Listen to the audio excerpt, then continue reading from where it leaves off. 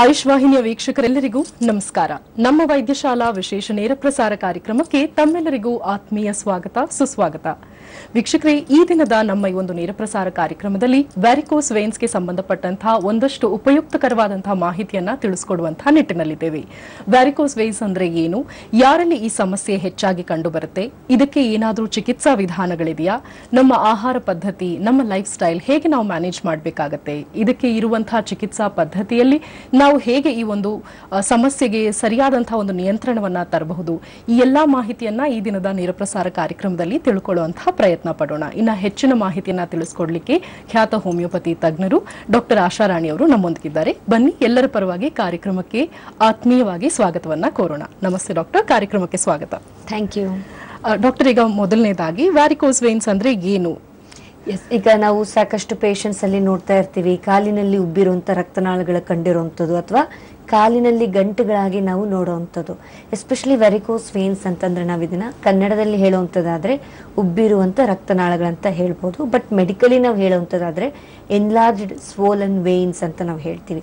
ಅಂದ್ರೆ ನಮ್ಮ ಒಂದು ದೇಹದಲ್ಲಿ ವೇನ್ಸ್ ಮತ್ತು ಆರ್ಟ್ರೀಸ್ ಎರಡು ತರ ನಾವು ಬ್ಲಡ್ ವೆಸಲ್ನ ನೋಡ್ತೀವಿ. ಸೊ ಈ ವೇನ್ಸ್ ಅನ್ನೋದು ಅಶುದ್ಧ ರಕ್ತನ ತಗೊಂಡು ಹೋಗುವಂಥದ್ದು ನಮ್ಮ ದೇಹದಲ್ಲಿ ಮಾಡುತ್ತೆ. ಹಾಗೆ ಆರ್ಟ್ರೀಸ್ ಅನ್ನೋದು ಶುದ್ಧ ರಕ್ತನ ನಮ್ಮ ಬಾಡಿಯಲ್ಲಿ ತಗೊಂಡು ಹೋಗುವಂಥ ಕೆಲಸ ಮಾಡುತ್ತೆ. ಸೊ ಯಾವಾಗ ಈ ವೇನ್ಸ್ ಸರಿಯಾಗಿ ಕೆಲಸ ಮಾಡ್ತಾ ಇಲ್ಲ ಅಂದ್ರೆ ಆಗೇನಾಗುತ್ತೆ, ಈ ಅಶುದ್ಧ ರಕ್ತ ಚಲನೆ ಕರೆಕ್ಟಾಗಿ ನಮ್ಮ ದೇಹದಲ್ಲಿ ನಡೆಯೋದಿಲ್ಲ. ಮೇನ್ ಆಗಿ ಈ ಅಶುದ್ಧ ರಕ್ತನಾಳಗಳ ಯೂಶಲಿ ನಾವು ಏನ್ ಹೇಳ್ತೀವಿ, ಈ ಬ್ಲಡ್ ಸರ್ಕ್ಯುಲೇಷನ್ ಅನ್ನೋದು ನಮ್ಮ ಪಾದದಿಂದ ಕೆಳಗಡೆಯಿಂದ ಮೇಲ್ಗಡೆ ಹೃದಯಕ್ಕೆ ರಕ್ತ ಚಲನೆ ಆಗಬೇಕು. ಸೊ ನಮ್ಮ ಪಾದದಿಂದ ಮೇಲ್ಗಡೆ ಹೃದಯಕ್ಕೆ ರಕ್ತ ಚಲನೆ ಕರೆಕ್ಟಾಗಿ ಆಗಬೇಕು ಅಂದ್ರೆ ಈ ವೇನ್ಸ್ ಸಹಾಯ ತುಂಬಾನೇ ಮುಖ್ಯ. ಹಾಗೆ ಈ ವೇನ್ಸ್ ಒಳಗಡೆ ಇರುವಂತ ವ್ಯಾಲ್ವ್ಸ್ ಅಂತ ಏನ್ ಹೇಳ್ತೀವಿ, ಓಪನಿಂಗ್ ಕ್ಲೋಸಿಂಗ್ ಕರೆಕ್ಟಾಗಿ ಆಗಬೇಕು. ಇದನ್ನ ಲೀಫ್ಲೆಟ್ಸ್ ಅಂತ ಕೂಡ ನಾವು ಕರಿತೇವೆ. ಸೊ ಯಾವಾಗ ಈ ಲೀಫ್ಲೆಟ್ಸ್ ಓಪನಿಂಗ್ ಕ್ಲೋಸಿಂಗ್ ಕರೆಕ್ಟಾಗಿ ಆಗುತ್ತೆ ನಮ್ಮ ಒಂದು ವೇನಲ್ಲಿ, ಆಗ ನಮ್ಮ ಬ್ಲಡ್ ಕೆಳಗಡೆ ಕಾಲಿಂದ ಮೇಲೆ ಹೃದಯಕ್ಕೆ ಫ್ರೀ ಆಗಿ ಪಂಪ್ ಆಗೋದಕ್ಕೆ ಸಹಾಯ ಆಗುತ್ತೆ. ಯಾವಾಗ ಈ ವ್ಯಾಲ್ವ್ಸ್ ಇನ್ಎಫಿಷಿಯಂಟ್ ಆಗಿ ಕೆಲಸ ಮಾಡುತ್ತೆ ಅಥವಾ ಸರಿಯಾದ ಪ್ರಮಾಣದಲ್ಲಿ ಕೆಲಸ ಮಾಡ್ತಾ ಇಲ್ಲ, ಆ ವ್ಯಾಲ್ವ್ಸ್ ಫಂಕ್ಷನ್ ಕರೆಕ್ಟಾಗಿ ಆಗ್ತಾ ಇಲ್ಲ ಅಥವಾ ಆ ಒಂದು ಎಲಾಸ್ಟಿಸಿಟಿ ವೀಕ್ ಆಗ್ತಾ ಇದೆ ಅಂದಾಗ ಆ ಬ್ಲಡ್ ಸರ್ಕ್ಯುಲೇಷನ್ ಅನ್ನೋದು ನಮ್ಮ ಕಾಲಿಂದ ಮೇಲೆ ಹೃದಯಕ್ಕೆ ಏನು ತಗೊಂಡು ಹೋಗ್ಬೇಕು ಅದು ಕರೆಕ್ಟಾಗಿ ನಡೆಯೋದಿಲ್ಲ. ಸೊ ಆಗೇನಾಗುತ್ತೆ, ಆ ರಕ್ತನಾಳದಲ್ಲೇ ಆ ಒಂದು ಕೆಟ್ಟ ರಕ್ತ ಅಥವಾ ಶುದ್ಧ ರಕ್ತ ಅಲ್ಲೇ ಉಳಿಯೋದಕ್ಕೆ ಸ್ಟಾರ್ಟ್ ಆಗುತ್ತೆ. ಯಾವಾಗ ಅದು ಅಲ್ಲೇ ಉಳಿತಾ ಹೋಗುತ್ತೆ, ಆ ಒಂದು ಇಂಪ್ರಾಪರ್ ಬ್ಲಡ್ ಸರ್ಕ್ಯುಲೇಷನ್ ಆಗೋದ್ರಿಂದ ಅಲ್ಲೇ ಅಶುದ್ಧ ರಕ್ತ ಉಳ್ಕೊಳ್ಳೋದ್ರಿಂದ ಆ ಒಂದು ರಕ್ತನಾಳದಲ್ಲಿ ಒತ್ತಡ ಜಾಸ್ತಿ ಆಗ್ತಾ ಇದ್ದಂಗೆ, ಅಲ್ಲಿ ಪ್ರೆಷರ್ ಬಿಲ್ಡಪ್ ಆಗ್ತಾ ಇದ್ದಂಗೆ, ಆ ರಕ್ತನಾಳದಲ್ಲಿ ಒತ್ತಡ ಜಾಸ್ತಿಯಾಗಿ ಪ್ರೆಷರ್ ಬಿಲ್ಡಪ್ ಆದಾಗ ಆ ರಕ್ತನಾಳಗಳು ಹಿಗ್ಗೋದಿಕ್ಕೆ ಸ್ಟಾರ್ಟ್ ಆಗುತ್ತೆ. ಯಾವಾಗ ಅದು ಹಿಗ್ತಾ ಹೋಗುತ್ತೆ, ಆ ಒಂದು ಪ್ರೆಷರ್ನ ತಡೆಯುವಂತ ಶಕ್ತಿ ನಮ್ಮ ವೇನ್ಗೆ ಇರಬೇಕು. ಬಟ್ ಆ ಪ್ರೆಷರ್ ಮೀರಿದಾಗ ಜಾಸ್ತಿ ಆದಾಗ ಏನಾಗುತ್ತೆ, ಆ ರಕ್ತನಾಳಗಳ ಶಕ್ತಿ ಕಳ್ಕೊಂಡಾಗ ಅದು ಹಿಗ್ಗೋದಿಕ್ಕೆ ಸ್ಟಾರ್ಟ್ ಆಗುತ್ತೆ. ಎಲಾಸ್ಟಿಸಿಟಿ ವೇನ್ಸ್ ಕಳ್ಕೊಂಡಾಗ ಅದು ಸ್ಟ್ರೆಚ್ ಆಗ್ಬಿಡುತ್ತೆ. ಯಾವಾಗ ಅದು ಸ್ಟ್ರೆಚ್ ಆಗುತ್ತೆ ವೇನ್ಸು, ಆಗ ಆ ವೆರಿಕೋಸಿಟಿನ ನಾವು ನೋಡ್ತಾ ಹೋಗ್ತೀವಿ. ಸೊ ಉಬ್ಬಿರುವಂತದ್ದು ನಮ್ಗೆ ಕಾಲಿನಲ್ಲಿ ಮೇಲ್ಗಡೆ ಕಂಡು ಬರುವಂತದ್ದು. ಅಂದ್ರೆ ಇದು ನಾವು ಸೂಕ್ಷ್ಮವಾಗಿ ಗಮನಿಸೋದೇ ಆದ್ರೆ ಪ್ರತಿಯೊಂದು ರಕ್ತನಾಳಕ್ಕೂ ತನ್ನದೇ ಆದಂತಹ ಒಂದು ಎಲಾಸ್ಟಿಸಿಟಿಯನ್ನ ಇರುತ್ತೆ, ಅದು ಕಾಪಾಡ್ಕೊಳ್ಳುತ್ತೆ. ತನ್ನ ಕೈಲಿ ಆಗದಿದ್ದಾಗ, ತನ್ನ ಕ್ಷಮತೆ ಮೀರಿದಾಗ ಅದು ವ್ಯಾರಿಕೋಸ್ ವೇನ್ಸ್ ಆಗಿ ಪರಿಣಮಿಸುತ್ತೆ ಅಂತ ತಿಳಿಸ್ಕೊಡ್ತಿದ್ರಿ. ಇನ್ನು ಈ ಪೆರಿಫೆರಲ್ ಸರ್ಕ್ಯುಲೇಷನ್ ಅಂತ ನಾವು ಸಾಮಾನ್ಯವಾಗಿ ಕೇಳ್ಪಟ್ಟಿರ್ತೀವಿ, ಎಕ್ಸ್ಟ್ರಿಮಿಟೀಸ್ ಅಲ್ಲಿ ಸರಿಯಾಗಿ ಸರ್ಕ್ಯುಲೇಷನ್ ಆಗೋದಿಲ್ಲ, ಅವೆಲ್ಲವೂ ಇದರಿಂದಾನೇ ಆಗುತ್ತಾ? ಅಗೇನ್ ಸರ್ಕ್ಯುಲೇಷನ್ ಅನ್ನೋದು ತುಂಬಾನೇ ವ್ಯಾಸ್ಟ್ ಅಂತಾನೆ ನಾವು ಹೇಳ್ತೀವಿ. ಯಾಕಂದ್ರೆ ಪ್ಯೂರಿಫೈಡ್ ಬ್ಲಡ್ ಕೂಡ ಕರೆಕ್ಟ್ ಆಗಿ ಆಗ್ಬೇಕಿರುತ್ತೆ, ಇಂಪ್ಯೂರ್ ಬ್ಲಡ್ ಕೂಡ ಬಾಡಿಯಲ್ಲಿ ಕರೆಕ್ಟ್ ಆಗಿ ಸರ್ಕ್ಯುಲೇಟ್ ಆಗ್ಬೇಕಾಗತ್ತೆ. ಶುದ್ಧ ರಕ್ತನು ಕಾಲಲ್ಲಿ ಅಲ್ಲೇ ಉಳಿಬಾರ್ದು, ಅಶುದ್ಧ ರಕ್ತನು ಅಲ್ಲೇ ಉಳಿಬಾರ್ದು. ಸರ್ಕ್ಯುಲೇಷನ್ ಅಂತ ಯಾಕೆ ಹೇಳ್ತೀವಿ, ಪ್ರತಿಯೊಂದು ನಮ್ಮ ಬಾಡಿಯಲ್ಲಿ ಜೀವಕೋಶಗಳಲ್ಲಿ, ನಮ್ಮ ಸೆಲ್ಸ್ಗೆ ಆಗಿರ್ಬೋದು, ಎಲ್ಲದಕ್ಕೂ ನಮ್ಮ ಬಾಡಿಯಲ್ಲಿ ಪ್ರತಿಯೊಂದು ಅಂಗಗಳಿಗೆ ಆಗಿರ್ಬೋದು ಸರ್ಕ್ಯುಲೇಷನ್ ಅನ್ನೋದು ತುಂಬಾನೇ ಮುಖ್ಯ. ಸೊ ಯಾವಾಗ ಸರ್ಕ್ಯುಲೇಷನ್ ಫೇಲ್ ಆಗುತ್ತೆ, ಐದರ್ ಪ್ಯೂರಿಫೈಡ್ ಬ್ಲಡ್ ಆಗಿರ್ಬೋದು, ಶುದ್ಧ ರಕ್ತ ಆಗಿರ್ಬೋದು ಅಥವಾ ಶುದ್ಧ ರಕ್ತ ಆಗಿರ್ಬೋದು, ಈ ಸರ್ಕ್ಯುಲೇಷನ್ ಅಲ್ಲಿ ಫೇಲ್ ಆದಾಗ ಪ್ರಾಬ್ಲಮ್ಸ್ ಕ್ರಿಯೇಟ್ ಆಗುತ್ತೆ. ಈಗ ಪೆರಿಫೆರಲ್ ಅಂದ್ರೆ ಏನು, ನಮ್ಮ ಕೈಗಳಲ್ಲಿ, ನಮ್ಮ ಬೆರಳುಗಳಲ್ಲಿ, ನಮ್ಮ ಪಾದಗಳಲ್ಲಿ ಸರ್ಕ್ಯುಲೇಷನ್ ಖಂಡಿತವಾಗ್ಲೂ ಆಗ್ಲೇಬೇಕಿರುತ್ತೆ. ನಮ್ಮ ನರ್ವ್ ಸಪ್ಲೈ ಆಗಿರ್ಬೋದು, ಬ್ಲಡ್ ಸಪ್ಲೈ ಆಗಿರ್ಬೋದು, ನರ್ವ್ಸ್ ಫಂಕ್ಷನ್ ಆಗಿರ್ಬೋದು, ಇದೆಲ್ಲ ಕರೆಕ್ಟ್ ಆಗಿದ್ರೇನೆ ನಮ್ಮ ಒಂದು ಸಿಸ್ಟಮ್ ಕೂಡ ಕರೆಕ್ಟ್ ಆಗಿರುತ್ತೆ. ಯಾವಾಗ ಈ ಸರ್ಕ್ಯುಲೇಷನ್ ಎಫೆಕ್ಟ್ ಆಗುತ್ತೆ, ಕೆಲವರಿಗೆ ಕಾಲಲ್ಲಿ ಬೆರಳುಗಳಲ್ಲಿ ಜೋಮ್ ತುಂಬ್ದಂಗಾಗೋದು ಅಥವಾ ಸೆನ್ಸೇಷನ್ ಕಳ್ಕೊಳ್ಳೋಂಥದ್ದು ಚಾನ್ಸಸ್ ಕೂಡ ಕೆಲವರು ನಾವು ನೋಡ್ತೀವಿ, ಉರಿ ಬರೋದನ್ನ ನಾವು ನೋಡ್ತೀವಿ. ಸೊ ಕೆಲವರಿಗೆ ಈ ತರ ಒಂದು ಸಿಂಪ್ಟಮ್ಸ್ನ ನಾವು ಜೋಮ್ ತುಂಬ್ದಂಗೆ ಅಥವಾ ಏನೋ ಓಡಾಡ್ದಂಗೆ, ಟಿಂಗ್ಲಿಂಗ್ ಅಂತ ಹೇಳ್ತೀವಿ, ನಮ್ನೆಸ್ ಫೀಲಿಂಗ್ ಆಗುವಂಥದ್ದು, ಇದು ಕೂಡ ಎಫೆಕ್ಟ್ ಆಗುತ್ತೆ. ಕೆಲವರಲ್ಲಿ ನಾವು ನೋಡ್ತೀವಿ, ಈ ಜಾಸ್ತಿ ಸ್ಮೋಕರ್ಸ್ ಆಗಿರ್ಬೋದು, ತುಂಬಾ ಸ್ಮೋಕ್ ಧೂಮಪಾನ ಮಾಡೋಂಥವ್ರಿಗೆ ಈ ಬ್ಲಡ್ ಶುದ್ಧ ರಕ್ತ ಸರ್ಕ್ಯುಲೇಷನ್ಗೆ ಪ್ರಾಬ್ಲಮ್ ಆಗುತ್ತೆ. ಸೊ ಆರ್ಟರಿಯಲ್ ಅಲ್ಲಿ ಎಫೆಕ್ಟ್ ಆಗುವಂಥದ್ದು. ಸೊ ಆರ್ಟೀರಿಯಲ್ ಪ್ರಾಬ್ಲಮ್ಸ್ ಆದಾಗ ಏನಾಗುತ್ತೆ, ಈ ಆರ್ಟೀರಿಯಲ್ ಅಲ್ಲಿ ಏನಾಗುತ್ತೆ, ನ್ಯಾರೋ ಆಗುವಂಥದ್ದು ರಕ್ತನಾಳಗಳು, ಅಥವಾ ಬ್ಲಡ್ ಕ್ಲಾಟ್ಸ್ ಆಗಿರುವಂಥದ್ದು, ಈ ಒಂದು ಬ್ಲಡ್ ವೆಸಲ್ ಡಿಸೀಸಸ್ ಅಂತ ಹೇಳ್ತೀವಿ, ಥ್ರೋಂಬಸ್ ಫಾರ್ಮ್ ಆಗಿರುವಂಥದ್ದು, ಕ್ಲಾಟ್ಸ್ ಫಾರ್ಮ್ ಆಗಿರುವಂಥದ್ದು. ಇದರಿಂದ ಏನಾಗುತ್ತೆ, ಮತ್ತೆ ಪ್ಯೂರಿಫೈಡ್ ಬ್ಲಡ್ಗೂ ಎಫೆಕ್ಟ್ ಆಗಬಹುದು. ಅದರಿಂದ ಕೂಡ ಬೇರೆ ಬೇರೆ ತರ ಸಮಸ್ಯೆ ಕಾಣಬಹುದು. ಬಟ್ ವೆರಿಕೋಸ್ ವೈನ್ಸ್ ಅಲ್ಲಿ ಮೇನ್ ಆಗಿ ನಾವು ನೋಡುವಂಥದ್ದು ಅಶುದ್ಧ ರಕ್ತನಾಳಗಳಿಗೆ ಎಫೆಕ್ಟ್ ಆಗುವಂಥದ್ದು.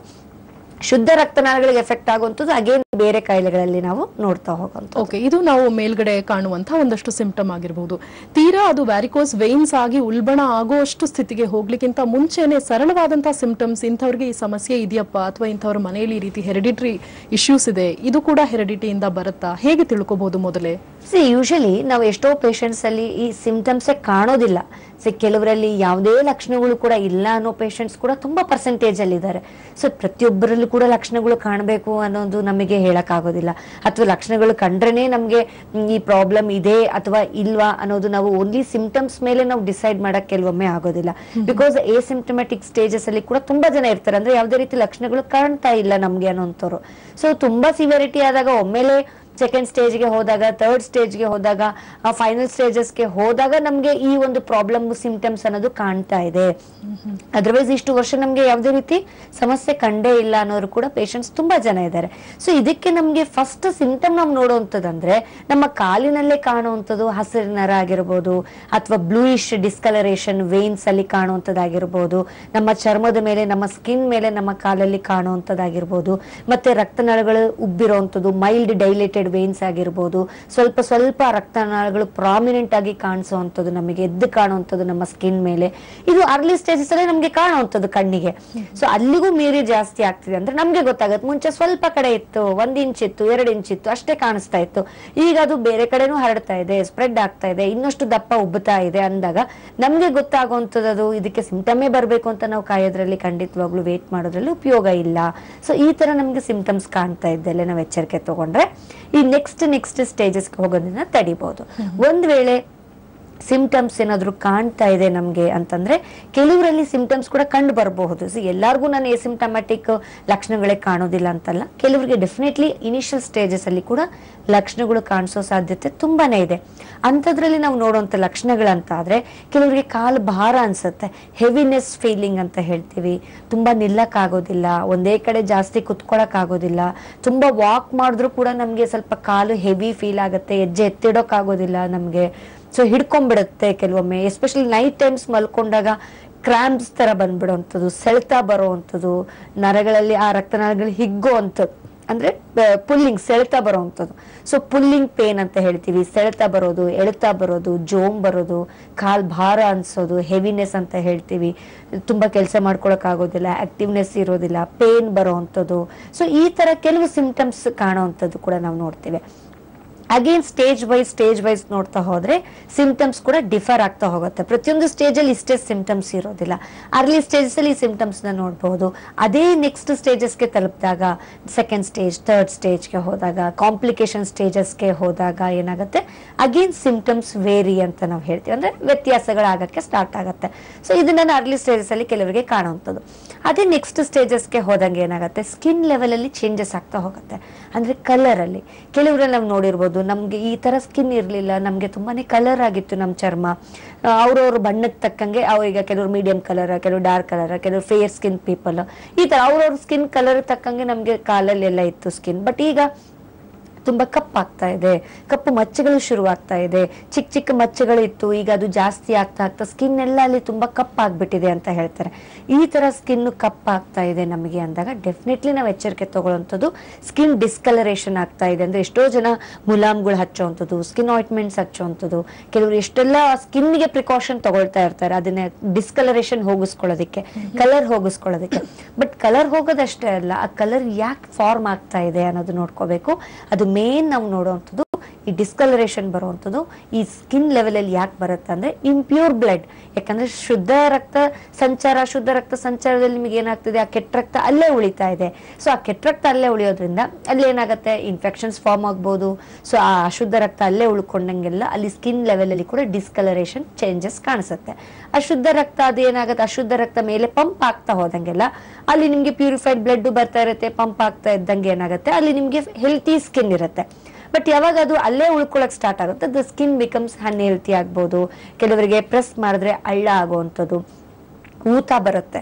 ತುಂಬಾ ನಿಂತ್ಕೊಂಡ್ಬಿಟ್ರೆ ಒಂದು ಹಾಫ್ ಅನ್ ಅವರ್ 1 ಅವರ್ ಕುತ್ಕೊಂಡ್ಬಿಟ್ರೆ ಕೂಡ ಒಂದೇ ಕಾಲು ಅಲ್ಲಿ ಕುತ್ಕೊಂಡ್ಬಿಟ್ರೆ ಒಂದೇ ಕಡೆಗೆ, ಅಥವಾ ನಿಂತ್ಕೊಂಡ್ಬಿಟ್ರೆ ಕೂಡ ನಮಗೆ ಕಾಲು ಮೈಲ್ಡ್ ಸ್ವೆಲ್ಲಿಂಗ್ ಬಂದ್ಬಿಡುತ್ತೆ. ಅಥವಾ ತುಂಬಾ ಅವರ್ಸ್ ಜರ್ನಿ ಮಾಡ್ಬಿಟ್ರೆ ನಮಗೆ ಕಾಲೆಲ್ಲ ಸ್ವೆಲ್ಲಿಂಗ್ ಆಗ್ಬಿಡುತ್ತೆ. ಸೊ ಪ್ರೆಸ್ ಮಾಡಿ ನಾವು ಹಳ್ಳ ಬೀಳುತ್ತೆ, ಪ್ರೆಸ್ ಮಾಡಿ ಮುಟ್ಟಿ ನಾವು ಈ ತರ ನೋಡಿದಾಗ ಕಾಲ್ ಸ್ವೆಲ್ಲಿಂಗ್ ಜೊತೆಗೆ ಪಿಟ್ಟಿಂಗ್ ಅಂತ ಹೇಳ್ತೀವಿ, ಅಂದ್ರೆ ಹಳ್ಳ ಬೀಳುವಂಥದ್ದು. ಈ ತರ ಸಿಂಪ್ಟಮ್ಸ್ ಕೂಡ ಕಾಣಿಸ್ಕೊಳ್ಳುತ್ತೆ. ಸೊ ನಾವು ಇದನ್ನ ನಾವು ಗಮನಕ್ಕೆ ಇಟ್ಕೊಳ್ಬೇಕು. ಸ್ಕಿನ್ ಚೇಂಜಸ್ ಆಗ್ತಿದೆ, ಇಡಿಮಾ ಆಗ್ತಾ ಇದೆ, ಸ್ವೆಲ್ಲಿಂಗ್ ಆಗ್ತಾ ಇದೆ, ಅಥವಾ ಕಾಲು ಕಲರ್ ಸ್ಕಿನ್ ಕಪ್ ಆಗ್ತಾ ಇದೆ, ಕೆಲವರಿಗೆ ನವೆ ಕೂಡ ಆಗತ್ತೆ, ಕೆರ್ತ ಅಂತ ಹೇಳ್ತೀವಿ, ಬಿಕಾಸ್ ಆಫ್ ಇನ್ಫೆಕ್ಷನ್ಸ್. ಅಲ್ಲಿ ಸ್ಟೇಸಿಸ್ ಡರ್ಮಟೈಟಿಸ್ ಅಂತ ಹೇಳ್ತೀವಿ, ಅಂದ್ರೆ ಬ್ಲಡ್ ಸರ್ಕ್ಯುಲೇಷನ್ ಆಗ್ದಲೆ ಅಲ್ಲೇ ಕೆಟ್ಟ ರಕ್ತ ಫಾರ್ಮ್ ಆಗಿ ಇನ್ಫೆಕ್ಷನ್ಸ್ ಫಾರ್ಮ್ ಆಗಿ ಏನಾಗುತ್ತೆ, ಎಕ್ಸಿಮಾ ಅಂತ ಹೇಳ್ತೀವಿ, ಅಥವಾ ಉಳ್ಕಡ್ಡಿ ಅಂತ ಹೇಳ್ತೀವಿ. ಇದನ್ನ ನಾವು ವೆರಿಕೋಸ್ ಎಕ್ಸಿಮಾ ಅಂತ ಕರಿತೀವಿ. ಈ ವೆರಿಕೋಸ್ ಎಕ್ಸಿಮಾ ಆಗ್ತಾ ಇದ್ದಲ್ಲಿ ಪೇಷಂಟ್ಸ್ ಅಲ್ಲಿ ಕೆರೆತ ಶುರುವಾಗುವಂಥದ್ದು, ಅಥವಾ ಇರಿಟೇಷನ್, ಇಚ್ಚಿಂಗ್ ಆಗುವಂಥದ್ದು, ಆ ಭಾಗದಲ್ಲಿ ತುಂಬಾನೇ ನವೆ ಆಗ್ತಾ ಇರುತ್ತೆ. ಈ ತರ ನೆಕ್ಸ್ಟ್ ಸ್ಟೇಜಸ್ಗೆ ಸಿಂಪ್ಟಮ್ಸ್ ಈ ತರ ಕಂಡು ಬರುತ್ತೆ. ಓಕೆ ಡಾಕ್ಟರ್, ಒಬ್ರು ಕಾಲರ್ ರೆಡಿ ಇದಾರೆ ಲೈನ್ ನಲ್ಲಿ, ಕರೆ ಸ್ವೀಕರಿಸೋಣ. ಹಲೋ ಹಲೋ, ನಮಸ್ತೆ. ನಮಸ್ತೆ ಮೇಡಮ್, ನನ್ನ ಹೆಸರು ಕಶ್ಯಪ್ ಅಂತ. ಹೇಳಿ ಕಶ್ಯಪ್ ಅವರು, ಎಲ್ಲಿಂದ ಕಾಲ್ ಮಾಡ್ತಿದ್ದೀರಾ? ಬೆಂಗಳೂರು. ಓಕೆ, ನಿಮ್ಮ ಪ್ರಶ್ನೆಯನ್ನ ಕೇಳಿ ಡಾಕ್ಟರ್ ಆಶಾರಾಣಿ ಅವರಿದ್ದಾರೆ, ಉತ್ತರಿಸ್ತಾರೆ. ನನ್ಗೆ ಕಾಲಿನಲ್ಲಿ ವೆರಿಕೋಸ್ ವೇನ್ಸ್ ಆಗಿದೆ, ಅಂದ್ರೆ ನೀವು ಹೇಳ್ದಂಗೆ ನೀಲಿ ಕಲರ್ ಚರ್ಮ ಬರೋ ತರ ನಮಗೆ ಕಲರ್ ಚೇಂಜ್ ಆಗ್ತಿದೆ. ಓಕೆ. ಬಟ್ ಅದರ ಜೊತೆಗೆ ಇನ್ನು ಮಣ್ಣಿಂದ ಒಂಚೂರು ಮೇಲ್ಭಾಗದಲ್ಲಿ ಹೌದು, ತೊಡೆ ಭಾಗದಲ್ಲಿ ನರಗಳೆಲ್ಲ ಎದ್ದು ಕಾಣ್ತವೆ, ಕೆಂಪು ಇದೆ ಮತ್ತು ನೀಲಿ ಬಣ್ಣದಲ್ಲೂ ಇದೆ. ಓಕೆ. ನಮ್ಗೆ ಇದರಿಂದಾಗಿ ನಮ್ಗೆ ಇಚ್ಚಿಂಗ್ ತುಂಬಾ ರೇಟ್ ಆಗಿ ಬರುತ್ತೆ, ಆದ್ರೆ ಓಡಾಡೋದಕ್ಕೆ ನಿಂತ್ಕೊಳ್ಳೋದಕ್ಕೆ ಸ್ವಲ್ಪ ಕಷ್ಟ ಆಗುತ್ತೆ. ಓಕೆ. ಏನ್ ಮಾಡಬಹುದು? ಖಂಡಿತ. ನಿಮ್ಮ ಏಜ್ ಎಷ್ಟಿದೆ? 33. ಓಕೆ. ಈ ತರ ನಿಮ್ಗೆ ಸಮಸ್ಯೆ ಕಾಣಿಸ್ಕೊಳಕ್ ಶುರುವಾಗಿ ಎಷ್ಟು ದಿವಸ ಆಯ್ತು? ಇಲ್ಲ, ನನ್ಗೆ ಇದ್ರ ಬಗ್ಗೆ ತಿಳ್ಕೊಂಡು ಒಂದು ವರ್ಷ ಆಗಿದೆ ಅಷ್ಟೇ. ಅದಕ್ಕೆ ಮುಂಚೆ ನಾನು ಅಷ್ಟು ಅಬ್ಸರ್ವ್ ಮಾಡಿರ್ಲಿಲ್ಲ. ಫ್ಯಾಮಿಲಿಯಲ್ಲಿ ಯಾರಿಗಾದ್ರೂ ಇದೆಯಾ? ಇಲ್ಲ, ಯಾರಿಗೂ ಇರ್ಲಿಲ್ಲ. ಓಕೆ. ಇದಕ್ಕೆ ವೈದ್ಯರ ಹತ್ರ ಎಲ್ಲಾದ್ರೂ ಭೇಟಿ ಆಗಿದ್ರೆ ನೀವು? ಯಾಕೆಂದ್ರೆ ಈಗ ಎಸ್ಪೆಷಲಿ ನಾವು ನಿಮ್ಮ ಒಂದು ಸ್ಟೇಜಸ್ ಅಲ್ಲಿ ಏನಾಗ್ತಾ ಇದೆ, ಈಗ ನೀವೇ ಹೇಳ್ತಿದ್ರೆ ಸ್ವಲ್ಪ ಡಿಸ್ಕಲರೇಷನ್ ಕಾಣ್ತಾ ಇದೆ, ಕೆರೆತ ಅನ್ನೋದು ವೆರಿ ರೇರ್ ಆಗಿ ನಮಗೆ ಕಾಣ್ತಾ ಇದೆ ಅಂತ. ಸೊ ಈ ಒಂದು ವೆರಿಕೋಸ್ ವೇನ್ಸ್ ನಾನು ಹೇಳ್ತಾ ಇದ್ದೆ, ವೆರಿ ಇನಿಷಿಯಲ್ ಸ್ಟೇಜಸ್ ಅಲ್ಲೇ ನೀವು ಇದನ್ನ ಪ್ರಿವೆಂಟ್ ಮಾಡ್ಕೊಂಡ್ರೆ ತುಂಬಾನೇ ಒಳ್ಳೇದು. ಬಿಕಾಸ್ ಇದರಲ್ಲಿ ಸ್ಟೇಜಸ್ ಅಂತ ನಾನು ಹೇಳ್ತೀನಿ ನೆಕ್ಸ್ಟ್ ನಿಮಗೆ. ಫಸ್ಟ್ ಸ್ಟೇಜ್ ಅಲ್ಲಿ ಯಾವ ತರ ವೇನ್ಸ್ ಕಾಣುತ್ತೆ, ಸ್ಪೈಡರ್ ವೇನ್ಸ್ ಆಗಿರ್ಬೋದು, ಅಥವಾ ಸೆಕೆಂಡ್ ಸ್ಟೇಜ್ ಅಲ್ಲಿ ವೆರಿಕೋಸ್ ವೇನ್ಸ್ ಆಗಿ ನಾವು ನೋಡ್ತೀವಿ. ಸೊ ದಪ್ಪ ವೇನ್ಸ್ ಗಳಾಗುವಂಥದ್ದು, ಥರ್ಡ್ ಸ್ಟೇಜ್ ಅಲ್ಲೇ ಬೇರೆ ರೀತಿ ಕಾಣಿಸುವಂಥದ್ದು, ಎಕ್ಸಿಮಾ ಸ್ಟೇಜ್ ಅಂತೀವಿ. ಅಗೇನ್ ಲಾಸ್ಟ್ ಸ್ಟೇಜಸ್ ಅಲ್ಲೆಲ್ಲ ಅಲ್ಸರ್ಸ್ ಫಾರ್ಮ್ ಆಗುವಂಥದ್ದು. ಈ ತರ ಒಂದು ಸ್ಟೇಜಸ್ ವೈಸ್ ಅಲ್ಲಿ ಒಂದು ಕಾಯಿಲೆ ಪ್ರೋಗ್ರೆಸ್ ಆಗುವಂಥದ್ದು. ಸೊ ನಿಮಗೆ ಇನ್ನೂ ಆ ರೀತಿ ಸಿಂಪ್ಟಮ್ಸ್ ಕಾಣಿಸ್ತಾ ಇಲ್ಲ ಅಂದ್ರೆ ಡೆಫಿನೆಟ್ಲಿ ಫಸ್ಟ್ ನೀವು ಮಾಡ್ಕೊಳ್ಬೇಕಾಗಿರೋಂಥ ನಿಮ್ಮ ವೃತ್ತಿ ಏನಿದೆ ನೋಡ್ಕೊಳ್ಳಿ. ನಿಂತ್ಕೊಂಡು ಕೆಲಸ ಮಾಡೋವಂಥದ್ದಾಗಿದ್ದಲ್ಲಿ ಸ್ವಲ್ಪ ನಿಮ್ಮ ಪೊಸಿಷನ್ಸು ಚೇಂಜ್ ಮಾಡ್ಕೊಳ್ಬೇಕು. ನಿಮ್ಮ ಒಂದು ವರ್ಕ್ ಪೋಸ್ಚರ್ಸ್ ಏನಾದರೂ ಕೂತ್ಕೊಂಡೇ ಕೆಲಸ ಮಾಡೋದಿತ್ತು ನಿಮ್ಮ ವರ್ಕು, ಸೊ ಆ ಥರ ಏನಾದರೂ ನಿಂತ್ಕೊಂಡೇ ಇತ್ತು ಅಂದಾಗ ಸ್ವಲ್ಪ ಪೊಸಿಷನ್ಸ್ ಚೇಂಜ್ ಮಾಡ್ಕೊಳ್ಳಿ. ಸ್ವಲ್ಪ ಡಿಸ್ಟರ್ಬ್ ವಾಕ್ ಮಾಡೋವಂಥದ್ದು, ಸ್ವಲ್ಪ ನೀವು ಒಂದೇ ಕಡೆ ಕೂತ್ಕೊಳ್ಳೋದಕ್ಕಿಂತ ಸ್ವಲ್ಪ ಆ್ಯಕ್ಟಿವಿಟೀಸ್ ಒಂದು 10-15 ಮಿನಿಟ್ಸ್ ಮತ್ತೊಂದು ಸ್ವಲ್ಪ ರೆಸ್ಟ್ ತೊಗೊಂಡು ಸ್ವಲ್ಪ ಆ್ಯಕ್ಟಿವಿಟೀಸ್ ಮಾಡ್ಕೊಂಡು ಕೂತ್ಕೊಳ್ಳೋಂಥದ್ದು, ಈ ಥರ ಮಾಡ್ಕೊಳ್ಳಿ. ವಾಕ್ ಕಂಪಲ್ಸರಿ ಮಾಡಬೇಕಂತ ನಾವು ಹೇಳ್ತೀವಿ. ಅಟ್ಲೀಸ್ಟ್ ಬೆಳಿಗ್ಗೆ ಸಂಜೆ ಯಾವ ಟೈಮ್ ನಿಮ್ಗೆ ಅನುಕೂಲ ಆಗುತ್ತೋ ಸ್ವಲ್ಪ ಮಟ್ಟಿಗೆ ನೀವು ವಾಕ್ ಮಾಡಬೇಕು. ಮತ್ತು ಮಲಗಬೇಕಾದಾಗ ಕಾಲು ಸ್ವಲ್ಪ ಎಲಿವೇಟ್ ಮಾಡಿ ಎತ್ತರದಲ್ಲಿ ಇಟ್ಕೊಂಡು ಮಲ್ಕೊಳ್ಳೋಂಥದ್ದು. ಈ ಥರ ಕೆಲವು ಆ್ಯಕ್ಟಿವಿಟೀಸ್ ಮಾಡ್ಕೊಳ್ತಾ ಬಂದರೆ ಆದಷ್ಟು ಕಾಯಿಲೆ ಬೇಗ ಪ್ರೋಗ್ರೆಸ್ ಕೂಡ ಆಗೋದಿಲ್ಲ. ಹಾಗೆ ಅದಕ್ಕೆ ತಕ್ಕ ಹಾಗೆ ನೀವು ಔಷಧಿ ಕೂಡ ಮಾಡಿಕೊಂಡ್ರೆ ಡೆಫಿನೆಟ್ಲಿ ನಮ್ಮ ವೈದ್ಯಶಾಲೆಯಲ್ಲಿ ಇದಕ್ಕೆ ಟ್ರೀಟ್ಮೆಂಟ್ ಅನ್ನೋದು ಕೂಡ ಇದೆ. ನೆಕ್ಸ್ಟ್ ಸ್ಟೇಜಸ್ಗೆ ಹೋಗೋದನ್ನು ಕೂಡ ನಾವು ಔಷಧಿಯಿಂದನೇ ತಪ್ಪಿಸ್ಬೋದು.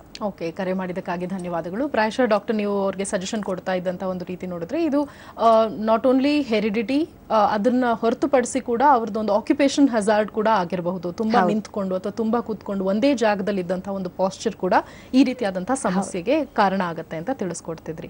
ಇದಕ್ಕೂ ಮುಂಚೆ ಒಂದು ಮಾತನ್ನ ನೀವು ಹೇಳ್ತಾ ಇದ್ರಿ, ಯಾವ ರೀತಿ ಇದು ಸ್ಟೇಜಸ್ ಅಲ್ಲಿ ಡಿವೈಡ್ ಆಗುತ್ತಾ ಹೋಗುತ್ತೆ ಅಂತ. ಪ್ರತಿ ಸ್ಟೇಜ್ ಅಲ್ಲೂ ತನ್ನದೇ ಆದಂತಹ ಒಂದು ಸಿಂಪ್ಟೊಮ್ಯಾಟಿಕ್ ಇದನ್ನ ಅದು ತೋರಿಸುತ್ತೆ. ಪ್ರತಿ ಸ್ಟೇಜ್ ಅಲ್ಲಿ ಕೂಡ ನಮ್ಮ ವೈದ್ಯಶಾಲೆಯಲ್ಲಿ ಅದಕ್ಕೆ ಸೂಕ್ತವಾದಂತಹ ಒಂದು ಮೆಡಿಕೇಶನ್ಸ್ ಕೂಡ ಇದೆ ಅಂತ ತಿಳಿಸ್ಕೊಡ್ತಿದ್ರಿ. ಹೇಗೆ ನಾವು ಇದನ್ನ ಟ್ರೀಟ್ ಮಾಡ್ಬೋದು? ನಿಮ್ಮ ಬಳಿ ಬಂದಂತಹ ಪೇಷಂಟ್ಸ್ ಹೇಗೆ ಫೀಲ್ ಮಾಡ್ತಾರೆ?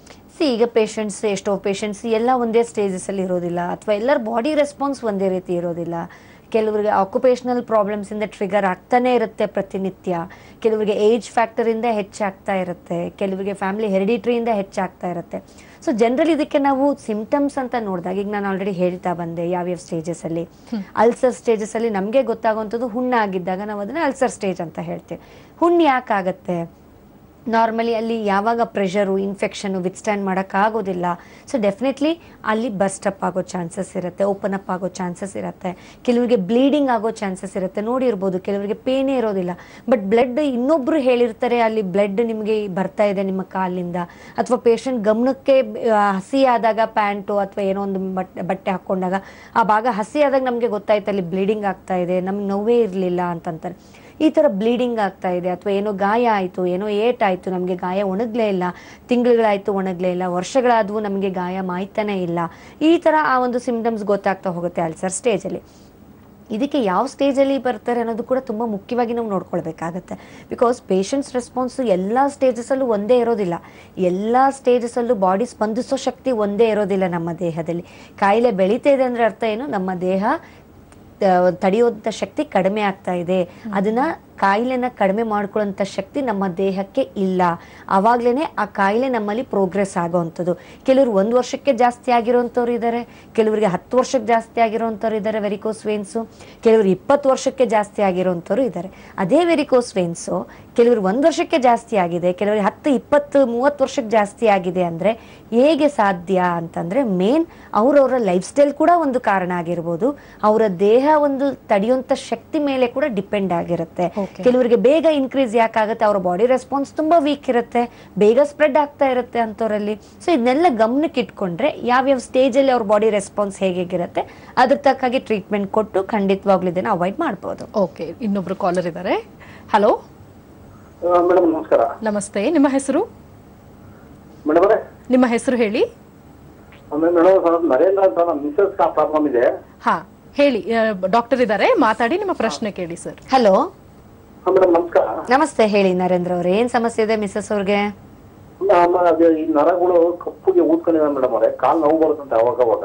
ಓಕೆ, ಆತರ ಆಗ್ತದೆ ಮೇಡಮ್ ಅವರೇ. ವಯಸ್ಸು ಎಷ್ಟಿದೆ ಅವ್ರಿಗೆ?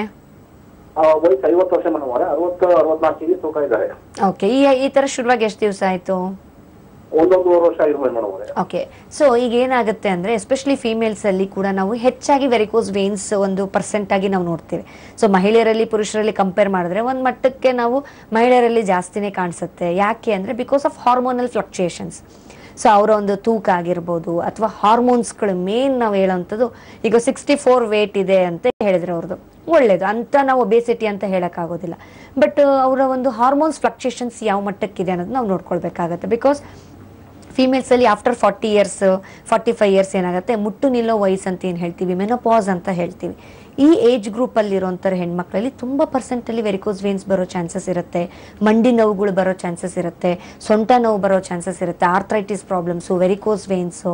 ಯಾಕೆಂದ್ರೆ ಬಿಕಾಸ್ ಅವರಲ್ಲಿ ಹಾರ್ಮೋನ್ಸ್ಗಳು ತುಂಬಾನೇ ಸಡನ್ ಆಗಿ ಏನಾಗುತ್ತೆ, ಫ್ಲಕ್ಚುಯೇಷನ್ ಆಗ್ತಾ ಆಗ್ತಾ ಹಾರ್ಮೋನ್ಸ್ ಡ್ರಾಪ್ ಆಗ್ತಾ ಹೋಗುತ್ತೆ ಬಾಡಿಯಲ್ಲಿ. ಅದರಿಂದ ಆ ವೇನ್ಸ್ ಫಂಕ್ಷನ್ ಕೂಡ ಕಳ್ಕೊಳಕ್ಕೆ ಸ್ಟಾರ್ಟ್ ಆಗುತ್ತೆ, ಆ veins elasticity valves function ಕಳ್ಕೊಳ್ಳೋಕ್ಕೆ start ಆಗುತ್ತೆ. ಸೊ ಪ್ರೆಗ್ನೆನ್ಸಿ ಟೈಮಲ್ಲಿ ಇರ್ಬೋದು, ಕೆಲವರಿಗೆ ಮೆನ್ಸಸ್ಗಿಂತ ಪ್ರತಿ ತಿಂಗಳು ನಾವು ಮುಟ್ಟಾದಾಗ ನಮಗೆ ಮುಟ್ಟಿಗಿಂತ ಮುಂಚೆ 1 ವಾರ 3 ದಿವಸ ಈ ಥರ ಮುಂಚೆನೆ ನಮಗೆ ತುಂಬ ಕಾಲೆಲ್ಲ ಪೇನ್ ಬಂದ್ಬಿಡುತ್ತೆ. ಸೊ ಕೆಲವು ಮುಟ್ಟು ನಿಂತಾದ್ಮೇಲೆ ಈ ಥರ ಸಿವಿಯರಿಟಿ ಆಗ್ತಾ ಇದೆ. ಈ ಥರ ಒಂದು ಫ್ಲಕ್ಚುಯೇಷನ್ಸ್ ಖಂಡಿತವಾಗ್ಲೂ ನಾವು ನೋಡ್ತೀವಿ. ಸೊ ಈ ಥರ ಆಗ್ತಾ ಇದ್ದಲ್ಲಿ ಗಂಟುಗಳ ದಪ್ಪ, ಕಾಲಲ್ಲಿ ಗಂಟುಗಳು ಕಾಣ್ಕೊಳ್ತಾ ಇದೆ ಅಂದರೆ ಮೇನ್ ಅವರು ವಾಕ್ ಮಾಡಕ್ಕೆ ಹೇಳಿ. ತುಂಬ ಒಂದೇ ಕಡೆ ನಿಲ್ಲೋದು, ಒಂದೇ ಕಡೆ ಕೂಡೋದು ಬೇಡ. ಹಂಗೆ ಅಂಡ್ ಈವನ್ ಸ್ಟಾಕಿಂಗ್ಸ್ ಅಂತ ಕೂಡ ನಾವು ಹೇಳ್ತೀವಿ. ಯಾಕಂದ್ರೆ ಈಗ ಅವರ ಒಂದು ವೆರಿಕೋಸಿಟೀಸ್ ಎಷ್ಟು ಮಟ್ಟಿಗಿದೆ ಅನ್ನೋದು ನಾವು ಕೂಡ ನೋಡಿ ಅದನ್ನ ತಿಳಿಸ್ಕೊಡುವಂಥದ್ದು ಉತ್ತಮ. ಯಾಕಂದ್ರೆ ಸ್ಟಾಕಿಂಗ್ಸ್ ಹಾಕೊಂಡ್ಬಿಡಿ ಅಂತ ನಾವು ಡೈರೆಕ್ಟ್ ಆಗಿ ಹೇಳ್ಬೋದು, ಬಟ್ ಡೆಫಿನೆಟ್ಲಿ ಅವರ ಸ್ಟೇಜ್ಗೆ ರಿಕ್ವೈರ್ಮೆಂಟ್ ಇದೆಯಾ ಇಲ್ವಾ ಅನ್ನೋದು ನಾವು ಕೂಡ ಒಮ್ಮೆ ಎಕ್ಸಾಮಿನೇಷನ್ ಮಾಡಿದಾಗ ಆ ವೇನ್ಸ್ನ ಹಾಗೆ ಅವರ ಒಂದು ಸಿಂಪ್ಟಮ್ಸ್ನ ಒಂದು ಡೀಟೇಲ್ಸ್ನ ತಗೊಂಡಾಗ ಅವರಿಗೆ ಯಾವ ರೀತಿ ಒಂದು ಸ್ಟಾಕಿಂಗ್ಸ್ ರಿಕವರ್ಮೆಂಟ್ ಇರುತ್ತಾ ಇಲ್ಲ ಅನ್ನೋದು ತಿಳಿಸ್ಕೊಡ್ಬೋದು. ಬಟ್ ಮಲಗಬೇಕಾದಾಗ ಕೂಡ ಇವರು ಕಾಲು ಎತ್ತಿ ಮಲ್ಕೊಳ್ಳೋಂಥದ್ದು, ಕಾಲೆಡೆಯಲ್ಲಿ ಒಂದು ದಿಂಬೆ 2 ದಿಂಬೆ, ಒಟ್ಟಿನಲ್ಲಿ ಕಾಲು ಹೈಟಲ್ಲಿ ಇರಬೇಕು. ಕಾಲು ಭಾಗ ತಲೆಗಿಂತ ಕಾಲು ಭಾಗ ಎತ್ತರದಲ್ಲಿ ಇಟ್ಕೊಂಡಿರ್ಬೇಕು. ನೀವು ಕಾಲಲ್ಲಿ ಅಡೆಯಲ್ಲಿ ದಿಂಬಿಟ್ಕೋಬಹುದು. ವಾಕ್ ಮಾಡಕ್ಕೆ ಹೇಳಿ, ಸ್ವಲ್ಪ ಸಾಲ್ಟ್ ಫುಡ್ಸ್ನ ಕಡಿಮೆ ಮಾಡ್ಕೊಳಕ್ಕೆ ಹೇಳಿ, ನಾರಿನಂಶ ಹೆಚ್ಚಾಗಿ ತಗೊಳಕ್ಕೆ ಹೇಳಿ. ಅವರಲ್ಲಿ ಆದಷ್ಟು ಅವರ ವೇಟ್ನ ಇನ್ನಷ್ಟು ಕಂಟ್ರೋಲ್ ಮಾಡ್ಕೊಂಡ್ರು ತುಂಬಾನೇ ಉತ್ತಮ. ಅವರ ವೇಟ್ ಹೈಟ್ ಎರಡು ಬ್ಯಾಲೆನ್ಸ್ ಆಗಿತ್ತಂದ್ರೆ ತೊಂದರೆ ಇಲ್ಲ. ಸೊ ಈ ತರ ಒಂದು ಮೇಂಟೈನ್ ಮಾಡ್ಕೊಂಡು ಔಷಧಿನೂ ತಗೊಂಡ್ರೆ ಮತ್ತಷ್ಟು ಬೇಗ ಅದು ಬೆಳೆಯುವಂಥದ್ದನ್ನ ತಡಿಬಹುದು. ಬಿಕಾಸ್ ಹಾರ್ಮೋನ್ಸ್ ಕೂಡ ಅವ್ರಿಗೆ ಈಗ ಈ 50 ಇಯರ್ಸ್ ಅಂದ್ರೆ ಆಲ್ಮೋಸ್ಟ್ ಮುಟ್ಟು ನಿಲ್ಲೋ ವಯಸ್ಸೇ ಇದು, ಮೆನೋಪಾಸ್ ಏಜ್ ಅಂತ ಹೇಳ್ತೀವಿ. ಇದರಿಂದ ಬೇಗನೆ ಅವ್ರಿಗೆ ಬೇಗ ಗ್ರೋತ್ ಜಾಸ್ತಿ ಆಗೋ, ಪ್ರೋಗ್ರೆಸ್ ಆಗೋದು ಚಾನ್ಸಸ್ ಜಾಸ್ತಿ ಇರುತ್ತೆ. ಸೊ ಇದನ್ನ ನಾವು ಸ್ವಲ್ಪ life style with proper medicines ತಗೊಂಡ್ಬಿಟ್ರೆ ಈ ರೀತಿ ಅದು ಜಾಸ್ತಿ ಆಗಿ ಆಪರೇಷನ್ ಮಟ್ಟಕ್ಕೆಲ್ಲ ಹೋಗುವಂಥದ್ದು ಯಾವುದೇ ರೀತಿ ಬೇಕಾಗಲ್ಲ. ಓಕೆ, ಕರೆ ಮಾಡಿದ್ದಕ್ಕಾಗಿ ಧನ್ಯವಾದಗಳು. ಇನ್ನೊಬ್ರು ಕಾಲರ್ ಇದ್ದಾರೆ ಡಾಕ್ಟರ್, ಕರೆ ಸ್ವೀಕರಿಸೋಣ. ಹಲೋ ಹಲೋ, ನಮಸ್ತೆ, ನಿಮ್ಮ ಹೆಸರು? ಓಕೆ, ಎಲ್ಲಿಂದ ಕಾಲ್ ಮಾಡ್ತಿರೋ ತಾವು? ಬೆಂಗಳೂರು ರಾಮಮೂರ್ತಿ ನಗರದಿಂದ. ಓಕೆ ಸರ್, ಡಾಕ್ಟರ್ ಇದ್ದಾರೆ, ಮಾತಾಡಿ, ನೇರವಾಗಿ ನಿಮ್ಮ ಪ್ರಶ್ನೆ ಕೇಳಿ. ಹಲೋ ಮೇಡಮ್, ಹೇಳಿ, ಏನ್ ಸಮಸ್ಯೆ ಇದೆ? ಮೇಡಮ್, ನನಗೆ ವೆರಿಕೋಸ್ ವೇನ್ ಅಂತ ಹೇಳಿ ರೈಟ್ ಲೆಗ್ ಅಲ್ಲಿ ಓಕೆ ಮಂಡಿ ಕೆಳಗೆ ಒಂದು 4-5 ಜಾಗದಲ್ಲಿ ಒಂಥರ ನರ ಕಾಣ್ತಾ ಇತ್ತು. ಅದು ಏನು ನನಗೆ ಅದರಿಂದ ಏನು ತೊಂದರೆ ಇರಲಿಲ್ಲ. ಒಂದು ಸರಿ ಕನ್ಸಲ್ಟ್ ಮಾಡೋಣ, ಒಂದು ಡಾಕ್ಟರ್ ಹತ್ರ ಹೋದ್ರೆ ಅದು ವೆರಿಕೋಸ್ ವೇನ್ ಪ್ರಾಬ್ಲಮ್, ಅದು ಅದಕ್ಕೆ ಲೇಸರ್ ಟ್ರೀಟ್ಮೆಂಟ್ ಇದೆ. ಸಣ್ಣದಾಗಿ ಒಂದು ಕಟ್ ಮಾಡಿ ಲೇಸರ್ ಅಲ್ಲಿ ಕ್ಲಿಯರ್ ಮಾಡ್ಬಿಟ್ಟು 2 ಹೊಲಿಗೆ ಹಾಕ್ತೀನಿ ಅಂತ ಮಾಡಿದ್ರು. ಈಗ ಮಾಡಿದ್ದಾರೆ, ಅದು ಇನ್ನು ಚುಚ್ತಾನೆ ಇದೆ. ಡಾಕ್ಟರ್ ಕೇಳಿದ್ರೆ ಏನು ತೊಂದರೆ ಇಲ್ಲ ಅಂದ್ರು. ಬಟ್ ನನಗೇನಂದ್ರೆ ಒಂಥರ ಚುಚ್ತಾ ಇರಂಗೆ ಇದಾಗತ್ತೆ. ಮತ್ತೆ ಸ್ವಲ್ಪ ಸ್ವೆಲ್ಲಿಂಗ್ ಕೆಳಗಿನ ಮಂಡಿ ಹತ್ರ ಸ್ವಲ್ಪ ಸ್ವೆಲ್ಲಿಂಗ್ ಇದೆ. ನಡೀತಾ ಇದ್ದೀನಿ, ಏನು ತೊಂದರೆ ಇಲ್ಲ. ಬಟ್ ಅವಾಗ ಒಳ್ಳೆ ಊಸಿ ಸುಸ್ದಂಗೆ ಸುಸ್ತಾನೆ ಇದೆ. ಎಷ್ಟು ದಿವಸ ಆಯ್ತು ಆಪರೇಷನ್ ಮಾಡಿಸಿ? ಲೇಸರ್ ಆಪರೇಷನ್ 15 ದಿವಸ ಆಯ್ತು ಮೇಡಮ್. ಓಕೆ, ಈಗ 4 ಭಾಗ ಕಡೆನೂ ಮಾಡಿಸಿದೀರಾ ಆಪರೇಷನ್? 4 ಭಾಗದಲ್ಲಿ ನಿಮಗೆ ವೇನ್ ಸ್ವಲ್ಪ ಕಾಣಿಸ್ತಾ ಇತ್ತಂದ್ರಲ್ಲ, 4 ಭಾಗದಲ್ಲೂ ಮಾಡಿಸಿದೀರಾ? ಇದು ಪಾದದಿಂದ ಮೇಲ್ಗಡೆ ಸ್ವಲ್ಪ ಕಟ್ ಮಾಡ್ಬಿಟ್ಟು ಅಲ್ಲಿಂದ ಲೇಸರ್ ಟ್ರೀಟ್ಮೆಂಟ್ ಮಾಡಿದ್ದಾರೆ. ಓಕೆ, ಅಲ್ಲಿ 2 ಸ್ಟಿಚ್ ಹಾಕಿದ್ದಾರೆ. ಮತ್ತೆ ಏನಿಲ್ಲ, 2 ಸ್ಟಿಚ್ ಬಿಚ್ಬಿಟ್ರು, ಏನು ತೊಂದರೆ ಇಲ್ಲ. ಸ್ಟಾಪ್ಲಿಂಗ್ ಮಾಡಿದ್ರು, ಸ್ಟಾಪ್ಲಿಂಗ್ ಎತ್ತಿದ್ರು, ಇದು ಒಣಗಿದೆ, ಏನು ತೊಂದರೆ ಇಲ್ಲ ಅಂತಾರೆ. ಬಟ್ ನನಗೇನಂದ್ರೆ ಅವಾಗ ಚುಚ್ತಾನೆ ಇರಂಗಿದೆ. ಅದು ಅದೇ ತರ ಅಥವಾ ವೆರಿಕೋಸ್ ವೇನ್ ಇದು ಸ್ಟಾಕಿಂಗ್ ಹಾಕಿದ್ರೆ ಸರಿ ಆಗ್ಬಿಡತ್ತಾ? ಸಿ, ಯೂಶಲಿ ಈಗ ವೆರಿಕೋಸ್ ವೇನ್ಸ್ ಅಲ್ಲಿ ಒಂದೇ ವೇನ್ಸ್ಗೆ ಎಫೆಕ್ಟ್ ಆಗಬೇಕು ಅಂತ ಇಲ್ಲ, ಮಲ್ಟಿಪಲ್ ವೇನ್ಸ್ಗೆ ಕೂಡ ಎಫೆಕ್ಟ್ ಆಗೋ ಚಾನ್ಸಸ್ ಇರುತ್ತೆ. ಓಕೆ, ಸೊ ನಿಮಗೀಗ ಅದು ಎಷ್ಟು ಕಡೆ ವೇನ್ಸ್ಗೆ ಎಫೆಕ್ಟ್ ಆಗಿತ್ತು ಡೆಫಿನೆಟ್ಲಿ ಸ್ಕ್ಯಾನ್ ನೋಡಿದ್ರೆ ಗೊತ್ತಾಗತ್ತೆ. ಬಟ್ ಈಗ ನಿಮಗೆ ಅದು ಒಂದ್ ಕಡೆ ಜಾಸ್ತಿ, ಈಗ ಕೆಲವು ಡಾಕ್ಟರ್ಸ್ ಕೂಡ ಏನ್ ಮಾಡ್ಬೋದು, ಮೈಲ್ಡ್ ಇರೋ ಕಡೆಗೆ ಕೂಡ ಯೂಶಲಿ ಮಾಡೋದಿಲ್ಲ. ಕೆಲವರಿಗೆ ಸ್ವಲ್ಪ ಜಾಸ್ತಿ ಒಳಗಡೆ ಆಗಿತ್ತು ಅಂದಾಗ ನಿಮಗೆ ಆ ಪರ್ಟಿಕ್ಯುಲರ್ ಪೋರ್ಷನ್ ಆಪರೇಟ್ ಮಾಡಿ ಲೇಸರ್ ಮುಖಾಂತರ ಮಾಡಿರ್ತಾರೆ. ಬಟ್ ಅದು ಒಂದೇ ಅಲ್ಲ, ಯಾಕಂದ್ರೆ ಪಕ್ಕದ ವೇನ್ಸ್ ಇದಾವೆ, ಇನ್ನು ಅದ್ರ ಪಕ್ಕದ ವೇನ್ಸ್ ಇದಾವೆ. So many veins we have, deep veins, superficial veins, connecting veins ಅಂತ ಹೇಳ್ತೀವಿ. ಯಾವ ವೇನ್ಸ್ ಅಲ್ಲಿ ಎಫೆಕ್ಟ್ ಆಗಿದೆ ಅನ್ನೋದು ನೋಡ್ಕೊಳ್ಬೇಕಿರತ್ತಲ್ವಾ. ಸೊ ಆ ವೇನ್ಸ್ಗೆ ಈಗ ನಿಮ್ಗೆ ಆಪರೇಟ್ ಮಾಡಿದ್ದಾರೆ, ತೆಗ್ದಿದ್ದಾರೆ, ಅಥವಾ ಲೇಸರ್ ಮುಖಾಂತರ ಅದನ್ನ ಸೀಲ್ ಮಾಡಿದ್ದಾರೆ, ಅಥವಾ ಯಾವ ರೀತಿ ಸರ್ಜರಿ ನಿಮ್ಗೆ ಮಾಡಿದ್ದಾರೆ ಅಂದ್ರೆ, ಸೊ ಅದು ಮಾಡಿಸ್ಕೊಂಡ್ರು ಕೂಡ ಅಕ್ಕಪಕ್ಕ ವೇನ್ಸ್ಗೆ ಏನಾದ್ರು ಪ್ರೆಷರ್ ಇದೆಯಾ, ಪ್ರೆಷರ್ ಇಂದ ಪೇನ್, ಸ್ವೆಲ್ಲಿಂಗ್ ಕೂಡ ಬರ್ತಾ ಇದೆಯಾ ಅನ್ನೋದು ನಾವು ನೋಡ್ಕೋಬೇಕಾಗತ್ತೆ. ಬಟ್ ನೀವು ವೈದ್ಯರನ್ನ ಭೇಟಿ ಆಗಿದ್ದೀರಾ, ಅದು ಹೀಲ್ ಆಗಿದೆ ಅಂದ್ರೆ, ಈಗ ಆಪರೇಟೆಡ್ ಕಡೆ ಹೀಲ್ ಆಗಿರಬಹುದು, ಬಟ್ ಅಕ್ಕಪಕ್ಕದಲ್ಲಿ ಪ್ರೆಷರ್ ಇಂದ ಏನಾದ್ರು ಪೇನ್ ಬಿಲ್ಡಪ್ ಆಗ್ತಿದೆಯಾ ಅನ್ನೋದು ಗೊತ್ತಿರೋದಿಲ್ಲ. ಸೊ ಒಂದ್ ವೇಳೆ ನಿಮ್ಗೆ ಏನಾದ್ರೂ ಆ ತರ ಪೇನ್ ಮತ್ತೆ ಮತ್ತೆ ರಿಪೀಟ್ ಆಗ್ತಾನೆ ಇದೆ ಅಂದ್ರೆ, ಖಂಡಿತವಾಗ್ಲೂ ಈವನ್ ನಮ್ಮಲ್ಲಿ ಪೋಸ್ಟ್ ಆಪರೇಟಿವ್ ಅಲ್ಲಿ ಮತ್ತೆ ಕಾಣಿಸ್ಕೊಂಡಿರೋಂಥದ್ದು, ಆಪರೇಟ್ ಮಾಡಿ 1 year 2 years ಆಯ್ತು, ಅಥವಾ 3 years 5 years ಆಯ್ತು, ಅಥವಾ 3 months ಆಯ್ತು, ಇನ್ನು ಅಥವಾ 2 months ಆಯ್ತು, ಕೆಲವರಿಗೆ ಇಯರ್ಸ್ ಟುಗೆದರ್ ಆಯ್ತು. ಆಪರೇಷನ್ ಮಾಡಾದ ನಂತರ ಮತ್ತೆ ತಿರ್ಗಾ ಪಕ್ಕದಲ್ಲೇ ಬರ್ತಾನೆ ಇದೆ, ಕಾಲು ಊತ ಆಗ್ತಾನೆ ಇದೆ, ಕಾಲು ಕಪ್ಪು ಕಾಣ್ತಾನೆ ಇದೆ, ಸ್ಕಿನ್ ಡಿಸ್ಕಲರೇಷನ್ ಆಗೇ ಇದೆ, ಅಥವಾ ಕಪ್ಪು ಆಗ್ತಾನೆ ಇದೆ. ಸೊ ಈ ತರ ಪೇಷಂಟ್ಸ್ ಕೂಡ ಕೆಲವರು ಬರ್ತಾರೆ, ಸರ್ಜರಿ ಮಾಡಿಸ್ಕೊಂಡಿರೋಂಥವ್ರು ಕೂಡ. ಡೆಫಿನೆಟ್ಲಿ ಪೋಸ್ಟ್ ಆಪರೇಟಿವ್ ಮಾಡ್ಕೊಂಡಿದ್ರು ಕೂಡ ಬಂದು ಟ್ರೀಟ್ಮೆಂಟ್ ಕೂಡ ತಗೊಳ್ಬಹುದು. ಯಾಕೆಂದ್ರೆ ಇಲ್ಲಿ ಯಾವುದೇ ರೀತಿ ಸೈಡ್ ಎಫೆಕ್ಟ್ಸ್ ಅನ್ನೋದು ಇರೋದಿಲ್ಲ. ಅಂಡ್ ಮೇನ್ ಆಗಿ ನಾವು ಕೊಡುವಂಥದ್ದು ನಿಮ್ಮ ರಕ್ತನಾಳಗಳ ಸ್ಟ್ರೆಂತಿಗಾಗಿರ್ಬೋದು, ವ್ಯಾಲ್ವ್ಸ್ ಸ್ಟ್ರೆಂತಿಗಾಗಿರ್ಬೋದು, ರಕ್ತ ಚಲನೆ ಇಂಪ್ರೂವ್ ಮಾಡೋದಕ್ಕಾಗಿರ್ಬೋದು. ಹಾಗಾಗಿ ಇಲ್ಲಿ ಬರೀ ತಾತ್ಕಾಲಿಕವಾಗಿ ನೋವಿಗಂತ ಯಾವುದೇ ರೀತಿ ಔಷಧಿ ಇರೋದಿಲ್ಲ, ನಿಮ್ಮ ಮೂಲ ಕಾರಣಕ್ಕೆ ಚಿಕಿತ್ಸೆ ಕೊಡ್ತಾ ಇರ್ತೀವಿ. ಈಗ ಲೇಸರ್ ಮುಖಾಂತರ ನೀವು ಅದನ್ನ ಸರಿ ಮಾಡ್ಕೊಂಡಿರ್ಬೋದು, ಬಟ್ ಅಥವಾ ತೆಗ್ದಿರ್ಬೋದು ಅವೇನ್ನ, ಬಟ್ ತೆಗಿಯೋದ್ರಿಂದ ಅಷ್ಟೇ ಪ್ರಾಬ್ಲಮ್ ಸಾಲ್ವ್ ಆಗುವಂಥದ್ದು. ಮಾಡುವಂಥದ್ದಲ್ಲ. ಆ ವ್ಯಾಲ್ವ್ಸ್ ಮತ್ತೆ ವೀಕ್ ಆಗ್ತಿದೆ ಅಂದರೆ ಮತ್ತೆ ಅಕ್ಕಪಕ್ಕ ವೇನ್ಸ್ಗೆ ಅಥವಾ ಮತ್ತಷ್ಟು ಮೇಲ್ಗಡೆಗೆ ಎಫೆಕ್ಟ್ ಆಗ್ಬೋದು, ಇನ್ನೊಂದು ಪಕ್ಕದಲ್ಲಿ ಎಫೆಕ್ಟ್ ಆಗೋ ಚಾನ್ಸಸ್ ಕೆಲವರಿಗೆ ತುಂಬಾನೇ ಇರುತ್ತೆ. ಸೊ ಆ ಥರ ನಿಮ್ಗೆ ಏನಾದರೂ ಇನ್ನೂ ನಿಮಗೆ ಕಂಟ್ರೋಲ್ ಬರ್ತಾ ಇಲ್ಲ ಅಂದರೆ ಖಂಡಿತವಾಗ್ಲೂ ಬಂದು ಭೇಟಿ ಆಗ್ಬೋದು, ಆಗುವಂಥ ತೊಂದರೆಗಳನ್ನ ತಡೆಗಟ್ಕೊಳ್ಬೋದು. ಓಕೆ, ಕರೆ ಮಾಡಿದಕ್ಕಾಗಿ ಧನ್ಯವಾದಗಳು ಡಾಕ್ಟರ್. ನೀವು ತಿಳಿಸ್ಕೊಡ್ತಾ ಇದ್ರಿ ಪೋಸ್ಟ್ ಆಪರೇಟಿವ್ ಏನಾದರೂ ಈ ರೀತಿ ಕಾಂಪ್ಲಿಕೇಶನ್ಸ್ ಆದ್ರೂ ಕೂಡ ನಿಮ್ಮ ಬಳಿ ಬರಬಹುದು. ನಮ್ಮ ವೈದ್ಯಶಾಲೆಯಲ್ಲಿ ಈ ರೀತಿಯಾದಂತಹ ಪೋಸ್ಟ್ ಆಪರೇಟಿವ್ ಕ್ಯೂರ್ ಕೂಡ ಸಾಕಷ್ಟು ಇದೆ. ಸೊ ಮುಂದಿನ ಸ್ಟೇಜ್ಗೆ ಅದು ಪ್ರೋಗ್ರೆಸ್ ಆಗೋದನ್ನ ಅಲ್ಲೇ ತಡೆಗಟ್ಟಿ ಸೂಕ್ತವಾದಂತಹ ಚಿಕಿತ್ಸೆನ ನೀವು ನೀಡ್ತೀರಾ ಅನ್ನೋದನ್ನ ನೀವು ಆಗ್ಲೇ ಕೂಡ ಒಂದು ಮಾತು ಹೇಳಿದ್ರಿ ಡಾಕ್ಟರ್. ನಾರ್ಮಲಿ ಈಗ ನಾವು ಈ ಎಡಿಮಾ ಇದ್ದಾಗ, ಸ್ವೆಲ್ಲಿಂಗ್ ಇದ್ದಾಗ ನಾವು ಅನ್ಕೊಂತೀವಿ ಇದು ವಾಟರ್ ರಿಟೆನ್ಷನ್ ಆಗಿರ್ಬೋದು, ಫ್ಲೂಯಿಡ್ ರಿಟೆನ್ಷನ್ ಇಂದ ಆಗಿರುತ್ತೆ ಅಥವಾ BP ಇಂದ ಆಗಿರುತ್ತೆ, ಇನ್ನೇನೋ ಇರಬಹುದು ಅಂತ ಅನ್ಕೊಳ್ತೀವಿ. ಯಾರಿಗೂ ವ್ಯಾರಿಕೋಸ್ ವೇನ್ಸ್ ನ ಒಂದು ಸಿಂಪ್ಟಮ್ ಇದು ಅಂತ ಸಡನ್ ಆಗಿ ಗೊತ್ತಾಗಲ್ಲ. ಸೊ ಇದು ಮೇನ್ ಇಶ್ಯೂನ ಅಥವಾ ಇನ್ನೇನೋ ಒಂದು ಸಮಸ್ಯೆಯ ಸೆಕೆಂಡರಿ ಮ್ಯಾನಿಫೆಸ್ಟೇಷನ್ ಇದಾಗಿರುತ್ತಾ? ಕೆಲವೊಮ್ಮೆ ಸ್ವೆಲ್ಲಿಂಗ್ ಕಾಣಿಸ್ಕೊಂಡಿರುತ್ತೆ ಎಷ್ಟೋ ಪೇಷಂಟ್ಸ್ಗೆ, ಬಟ್ ಮೇಲ್ಗಡೆ ವೇನ್ಸ್ ಕೂಡ ದಪ್ಪ ಆಗಿರುವಂಥದ್ದು ಕಾಣೋದಿಲ್ಲ. ಡೀಪ್ ವೇನ್ಸ್ಗೆ ಎಫೆಕ್ಟ್ ಆಗಿದ್ರು ಕೂಡ ಅಥವಾ ಬ್ಲಡ್ ಕ್ಲಾಟ್ ಆಗಿದ್ರು ಕೂಡ ಡೀಪ್ ವೇನ್ಸ್ ಅಲ್ಲಿ ಅಂದ್ರೆ ಆಳವಾದ ರಕ್ತನಾಳಗಳಲ್ಲಿ, ಸೊ ಅಲ್ಲಿ ಏನಾದರೂ ಡೀಪ್ ವೇನ್ಸ್ ಅಲ್ಲಿ ಬ್ಲಡ್ ಕ್ಲಾಟ್ ಆಗಿದೆ ಅಥವಾ ಡೀಪ್ ವೇನ್ಸ್ ಅಲ್ಲಿ ಏನಾದರೂ ನಿಮಗೆ ಸರ್ಕ್ಯುಲೇಷನ್ ಅಲ್ಲಿ ಪ್ರಾಬ್ಲಮ್ ಆಗಿದ್ರೆ ಡೆಫಿನೆಟ್ಲಿ ಏನಾಗುತ್ತೆ, ನಮಗೆ ಮೇಲ್ಗಡೆ ರಕ್ತನಾಳಗಳು ಉಬ್ಬಿರುವಂಥದ್ದು ಕಾಣೋದಿಲ್ಲ, ಬರೀ ಸ್ವೆಲ್ಲಿಂಗ್ ಕಾಣಿಸ್ತಾ ಇರುತ್ತೆ ಕೆಲವರಿಗೆ ಪಾದ ಹತ್ರ. ಸೊ ಕೆಲವರು ಏನ್ ಮಾಡ್ತಾರೆ, ಕಿಡ್ನಿ ಟೆಸ್ಟ್, ಕಿಡ್ನಿ ಪರೀಕ್ಷೆಗಳು ಮಾಡಿಸ್ಕೊಂಡಿರುವಂಥದ್ದು ಅಥವಾ ಕಾಲು ಇನ್ನೇನೋ ಪ್ರಾಬ್ಲಮ್, ಸಮ್ ಸೆಲ್ಯುಲೈಟಿಸೋ ಏನೋ ಇನ್ಫೆಕ್ಷನೋ ಏನೋ ಆಗಿದೆ ಅನ್ಕೊಂಡು ಕೂಡ ವಾಟರ್ ರಿಟೆನ್ಷನ್ ಆಗಿದೆ ಅಂತ ಕೂಡ ಅನ್ಕೊಳ್ತಾರೆ ಡೆಫಿನೆಟ್ಲಿ. ಬಟ್ ನಾವು ಸೆಲ್ಫ್ ಮಾಡ್ಕೊಳ್ಳೋದಕ್ಕಿಂತ ಡೆಫಿನೆಟ್ಲಿ ಅದ್ರ ಬಗ್ಗೆ ತಿಳ್ಕೊಂಡಿರುವಂಥ ವೈದ್ಯರನ್ನ ಹೋಗಿ ಕನ್ಫರ್ಮೇಶನ್ ತಗೊಳ್ಳಿ. ಯಾಕಂದ್ರೆ ಸಾಕಷ್ಟು ವೆರಿಕೋಸ್ ವೇನ್ಸ್ ಅಲ್ಲಿ ಕಾಲು ಸ್ವೆಲ್ಲಿಂಗ್ ಆಗಿರುವಂಥದ್ದು ತುಂಬಾ ಪೇಷಂಟ್ಸ್ ಇದ್ದಾರೆ. ಬ್ಲಡ್ ಕ್ಲಾಟ್ ಆಗಿದೆ, ಡೀಪ್ ವೇನ್ ಥ್ರೋಂಬೋಸಿಸ್ ಆಗಿದೆ ಅಥವಾ ಸಿವಿಯರ್ ಪೇನ್ ವಿತ್ ಸ್ವೆಲ್ಲಿಂಗ್ ಇದೆ ಅಂದಾಗ ನಾವು ಎಚ್ಚರಿಕೆ ತಗೊಳ್ಬೇಕಾಗತ್ತೆ. ಬಿಕಾಸ್ ಸಿವಿಯರ್ ಪೇನ್ ಸ್ವೆಲ್ಲಿಂಗ್ ಇದೆ ಅಂತಂದಾಗ ನಾವು ಅಗೇನ್ DVT ಏನಾದರೂ ಥ್ರೋಂಬಸ್ ಫಾರ್ಮ್ ಆಗಿದೆಯಾ, ಕ್ಲಾಟ್ಸ್ ಫಾರ್ಮ್ ಆಗಿದೆಯಾ ಅನ್ನೋದು ನೋಡ್ಕೊಳ್ಬೇಕಾಗತ್ತೆ. ಕ್ಲಾಟ್ಸ್ ಅಂದ್ರೆ ರಕ್ತ ಹೆಪ್ಪುಗಟ್ಟುವಂಥದ್ದು. ಈ ಕ್ಲಾಟ್ಸ್ ಅನ್ನೋದು ಸೂಪರ್ಫಿಷಿಯಲ್ ವೇನ್ಸ್ ಅಲ್ಲೂ ಕಾಣ್ಬೋದು, ಡೀಪ್ ವೇನ್ಸ್ ಅಲ್ಲೂ ಕಾಣ್ಬೋದು. ಅಂದ್ರೆ ಸೂಪರ್ಫಿಷಿಯಲ್ ವೇನ್ಸ್ ಅಂದ್ರೆ ನಮ್ಮ ಸ್ಕಿನ್ ಕೆಳಗಡೆ ಇರುವಂಥದ್ದು, ಡೀಪ್ ವೇನ್ಸ್ ಅಂದ್ರೆ ಇನ್ನೂ ಡೀಪ್ ಅಲ್ಲಿ ಇರುವಂಥದ್ದು.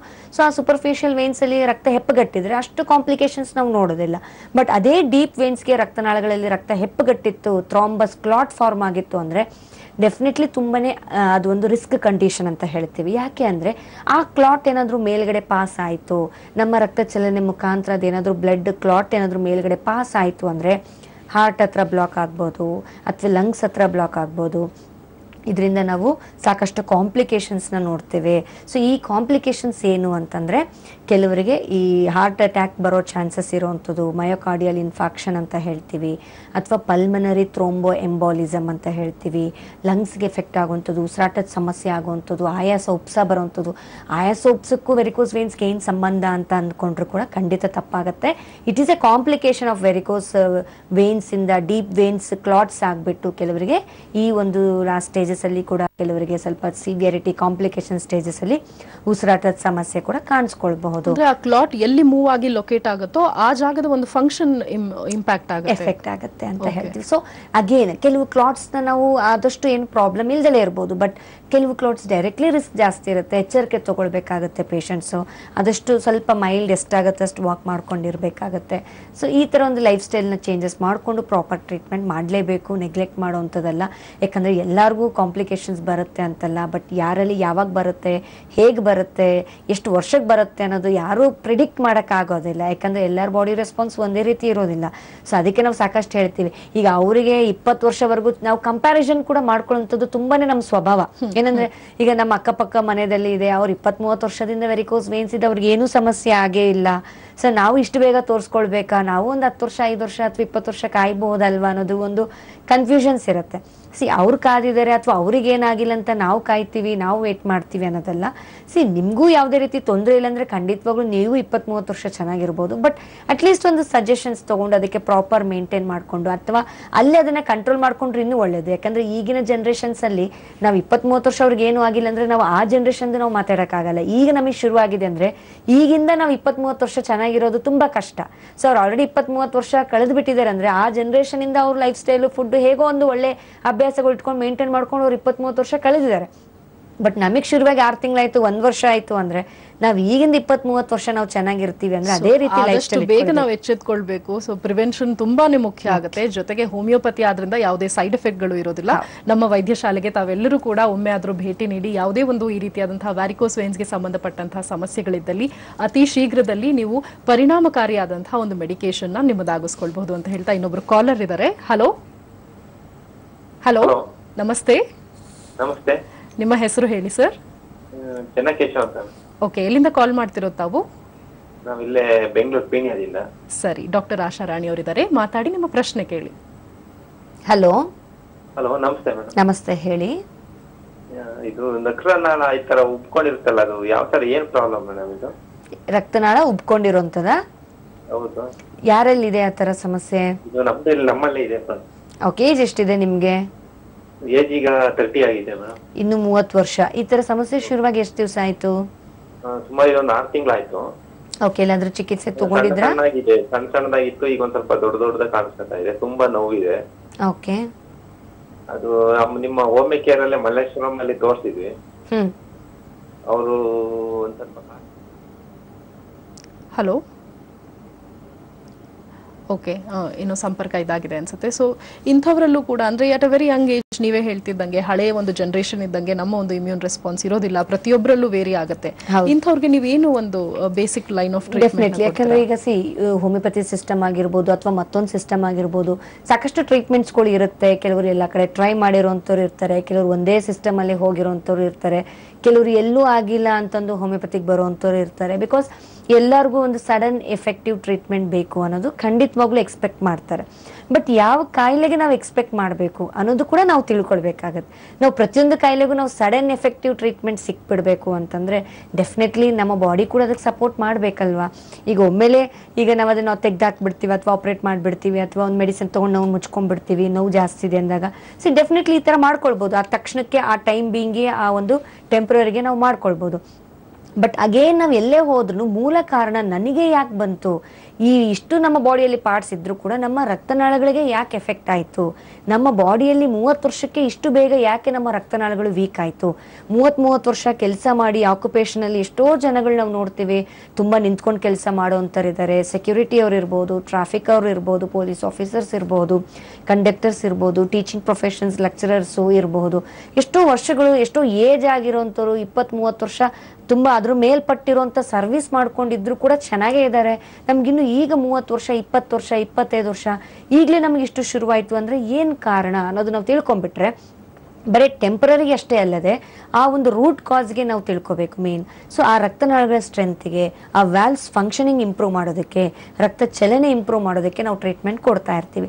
ಇದರಿಂದ ಏನಾಗುತ್ತೆ, ಪೇಷಂಟ್ಸ್ ಇಂಪ್ರೂವ್ಮೆಂಟ್ಸು ಕಾಣ್ತಾ ಹೋಗುತ್ತೆ, ಜೊತೆಗೆ ಮುಂದೆ ಅವ್ರಿಗೆ ಕಾಂಪ್ಲಿಕೇಶನ್ಸ್ ಆಗುವಂಥದ್ದು, ನೆಕ್ಸ್ಟ್ ಸ್ಟೇಜಸ್ಗೆ ಬೆಳ್ಕೊಳ್ಳೋಂಥದ್ದನ್ನ ಕೂಡ ನಾವು ಔಷಧಿಯಲ್ಲಿ ಅವಾಯ್ಡ್ ಮಾಡ್ಬೋದು. ಸೊ ಹೋಮಿಯೋಪತಿಯಲ್ಲಿ ನೀವು ಟ್ರೀಟ್ಮೆಂಟ್ ಬೇರೆ ಕಡೆ ಅಥವಾ ಮತ್ತೊಂದು ಕಡೆ ತಗೊಳ್ತಾ ಇದ್ರು ಕೂಡ ತೊಂದರೆ ಇಲ್ಲ. ಬಟ್ ನಿಮಗೆ ಅದರಿಂದ ಯಾವ ಮಟ್ಟಕ್ಕೆ ಎಫೆಕ್ಟಿವ್ ಸಿಕ್ಕಿದೆ ಅನ್ನೋದು ನಿಮಗೆ ಗೊತ್ತಾಗ್ತಾ ಇರುತ್ತೆ. ಅದು ಯಾಕಂದ್ರೆ ನೀವು ಪೇಷಂಟ್ಸ್ ಸ್ವತಃ ಇದು ಮಾಡ್ಕೊಳ್ಳೋಂಥದ್ದು ಅದನ್ನ. ಸೊ ನಿಮಗೆ ಯಾವ ರೀತಿ ಆಗ್ತಿದೆ ಅದರಿಂದ ಉಪಯೋಗ ಅನ್ನೋದು ನಿಮಗೆ ಗೊತ್ತಾಗ್ತಾ ಹೋಗುತ್ತೆ. ಸೊ ನಿಮ್ಗೆ ಇನ್ನೂ ನಮ್ಮ ಕಡೆಯಿಂದ ಕೂಡ ಏನಾದರೂ ಸಜೆಷನ್ಸ್ ಬೇಕು ಅಂದ್ರೆ ಖಂಡಿತವಾಗ್ಲೂ ಬಂದು ಭೇಟಿ ಆಗ್ಬೋದು. ಓಕೆ ಡಾಕ್ಟರ್, ಇನ್ನೊಬ್ರು ಕಾಲರ್ ಇದ್ದಾರೆ. ಹಲೋ. ಹಲೋ, ನಮಸ್ತೆ. ನಮಸ್ಕಾರ. ನಮಸ್ಕಾರ ಮಾಯವ. ನಮಸ್ತೆ, ನಿಮ್ಮ ಹೆಸರು ಸರ್? ನಮ್ಮ ಹೆಸರು ಚನ್ನಣ್ಣಾರಿ. ಓಕೆ, ಎಲ್ಲಿಂದ ಕಾಲ್ ಮಾಡ್ತಿದ್ದೀರಾ ತಾವು? ರಾಯಚೂರು ಜಿಲ್ಲಾ ಲಿಂಗಸೂರು ತಾಲೂಕು. ಓಕೆ, ಬಹಳ ದೂರದಿಂದ ಕರೆ ಮಾಡ್ತಿದ್ದೀರಾ. ಸರಿ, ಡಾಕ್ಟರ್ ಆಶಾರಾಣಿ ಅವರಿದ್ದಾರೆ, ಮಾತಾಡಿ, ನಿಮ್ಮ ಪ್ರಶ್ನೆ ಕೇಳಿ ಸರ್. ನಮಸ್ಕಾರ. ನಮಸ್ತೆ. ನಮಸ್ತೆ, ಹೇಗಿದ್ದೀರಾ? ನಮಸ್ಕಾರ. ಏನಿಲ್ಲವ, ನಮ್ಗ ವಯಸ್ಸು ಈಗ 61. ಓಕೆ. ಈಗ ನಮ್ಗ ನಡುವಿನಿಂದ ಕೆಳಗೆಮ್ಮ ಒಂದು ಎಡಗಡೆ ಕಾಲ ಇದಾಗತ್ತವ, ನುಂಚಮ್ಮ, ನರ ಹೊಡೆದಂಗ ಹೊಡಿಬಿಟ್ಟವ. ಹೌದಾ? ಓಕೆ. ಅದಕ್ಕಂದಲೇವ ಕಾಲಲ್ಲಿ ಏನಾದ್ರು ಮೇಲ್ಗಡೆ ನಿಮ್ಮ ಚರ್ಮದ ಮೇಲೆ ಗಂಟು ಕಂಡಿರೋಂಥದ್ದು, ಉಬ್ಬಿರೋಂಥದ್ದು, ಕಾಲಲ್ಲಿ ಏನಾದ್ರು ರಕ್ತನಾಳಗಳು ಆಗಿರೋಂಥದ್ದು ಏನಾದ್ರು ಕಾಣಿಸ್ತಾ ಇದೆಯಾ? ಇಲ್ಲವ, ಗಂಟು ಪಂಟು ಏನಿಲ್ಲಮ್ಮ, ಒಂಥರ ನನ್ ಒಳಗ ನರ ಇದ್ದಂಗ ಆಗತ್ತವ. ಓಕೆ. ಏನಮ್ಮ, ಹಂಗಾಗಿ ಮಡಿಸಿದ್ರ ನೋವಾಗತ್ತವ, ಇಲ್ಲೇ ಬಿಟ್ರ ಲಟ ಅಂತ ಹೊಡಿತೈತಮ್ಮ, ಅಡ್ಡಾಡಿದ್ರು ನೋವಾಗತ್ತವ, ನಿಂತ್ಕೊಂಡ್ರು ನೋವಾಗತ್ತ. ಹೌದು. ನಿಮಗೆ ಶುಗರು ಮತ್ತೊಂದು BP ಆತರ ಮತ್ತೇನಾದ್ರೂ ಸಮಸ್ಯೆ ಇದೆಯಾ? ಇಲ್ಲವ, ನಮ್ಗೆ ಶುಗರ್ BP ಏನಿಲ್ಲವ, ನಮ್ಗ ಏನ್ ಆರಾಮಾಗಿನೇವ. ಒಳ್ಳೇದು, ತೊಂದರೆ ಇಲ್ಲ. ಸೊ ಏನ್ ಭಯ ಪಡೋ ಅವಶ್ಯಕತೆ ಇಲ್ಲ. ನಿಮ್ಮ ವಯಸ್ಸಿನ ಒಂದು 61 ಇಯರ್ಸ್ ಅಂತ ಹೇಳ್ತಿದ್ರ, ಏನಾದ್ರೂ ಸ್ವಲ್ಪ ನರಗಳಲ್ಲಿ ವೀಕ್ನೆಸ್ ಆಗಿದ್ಯಾ ಅಥವಾ ರಕ್ತನಾಳಗಳ ವೀಕ್ನೆಸ್ ಆಗಿದ್ಯಾ, ಅದು ಯಾವ ಕಾರಣಕ್ಕೆ ಆಗ್ತಿದೆ ಅನ್ನೋದು ಈಗ ಕೆಲವರಿಗೆ ಸೊಂಟ ಮೂಳೆ ವೀಕ್ ಆಗಿದ್ರೆ ಕೂಡ ಅಲ್ಲಿ ನರಗಳಿಗೆ ಎಫೆಕ್ಟ್ ಆಗಿದ್ರು ಕೂಡ ಆ ಕಾಲೆಲ್ಲ ಎಳ್ತಾ ಬರುತ್ತೆ ಕೆಲವರಿಗೆ. ಈ ಸೊಂಟದಿಂದ, ಈ ಹಿಪ್ಪಿಂದ, ಈ ಸೈಡ್ ಸೊಂಟ ಕೆಳಗಡೆ ಭಾಗದಿಂದ, ರುಂಡಿಯಿಂದ ಕೆಲವರಿಗೆ ಈ ತೊಡೆ ಭಾಗ, ಮೀನ್ ಕಂಡ ಪಾದವರೆಗೂ ಕಾಲೆಲ್ಲ ನರ ಸೆಳ್ತಾ ಬರೋದು, ಎಳ್ತಾ ಬರೋದು, ಕಾಲ್ ಭಾರ ಅನ್ಸೋದು, ತುಂಬಾ ನಿಲ್ಲಕ್ಕಾಗಲ್ಲ, ಜಾಸ್ತಿ ಓಡಾಡಕ್ಕಾಗಲ್ಲ, ಬಗ್ಗಕ್ಕಾಗಲ್ಲ, ಭಾರ ಎತ್ತಕ್ಕಾಗಲ್ಲ, ಈ ತರ ಕೂಡ ಕೆಲವು ಸಿಂಪ್ಟಮ್ಸ್ ಕಾಣುತ್ತೆ. ಸೊ ಇದು ನರದ ಸಮಸ್ಯೆನ ಅಥವಾ ಮೂಳೆ ವೀಕ್ ಆಗಿ ನರಕ್ಕೆ ಒತ್ತಡ ಬಿದ್ದು ನರಕ್ ಸಮಸ್ಯೆದಿಂದ ಬಂದಿದ್ಯಾ, ಅಥವಾ ರಕ್ತನಾಳಗಳ ಶಕ್ತಿ ಕಳ್ಕೊಂಡಿರೋದ್ರಿಂದ ರಕ್ತ ಚಲನೆ ಸರಿಯಾಗಿ ಆಗ್ತಾ ಇಲ್ದಲೆ ಬರ್ತಾ ಇದೆಯಾ, ಮಾಂಸಖಂಡಗಳ ವೀಕ್ನೆಸ್ ಇಂದ ಅಥವಾ ಪೌಷ್ಟಿಕಾಂಶ ಕೊರತೆಯಿಂದ ಈ ಪೇನ್ ಬರ್ತಾ ಇದೆಯಾ, ಇವೆಲ್ಲ ಕಾರಣಗಳಿರುತ್ತೆ.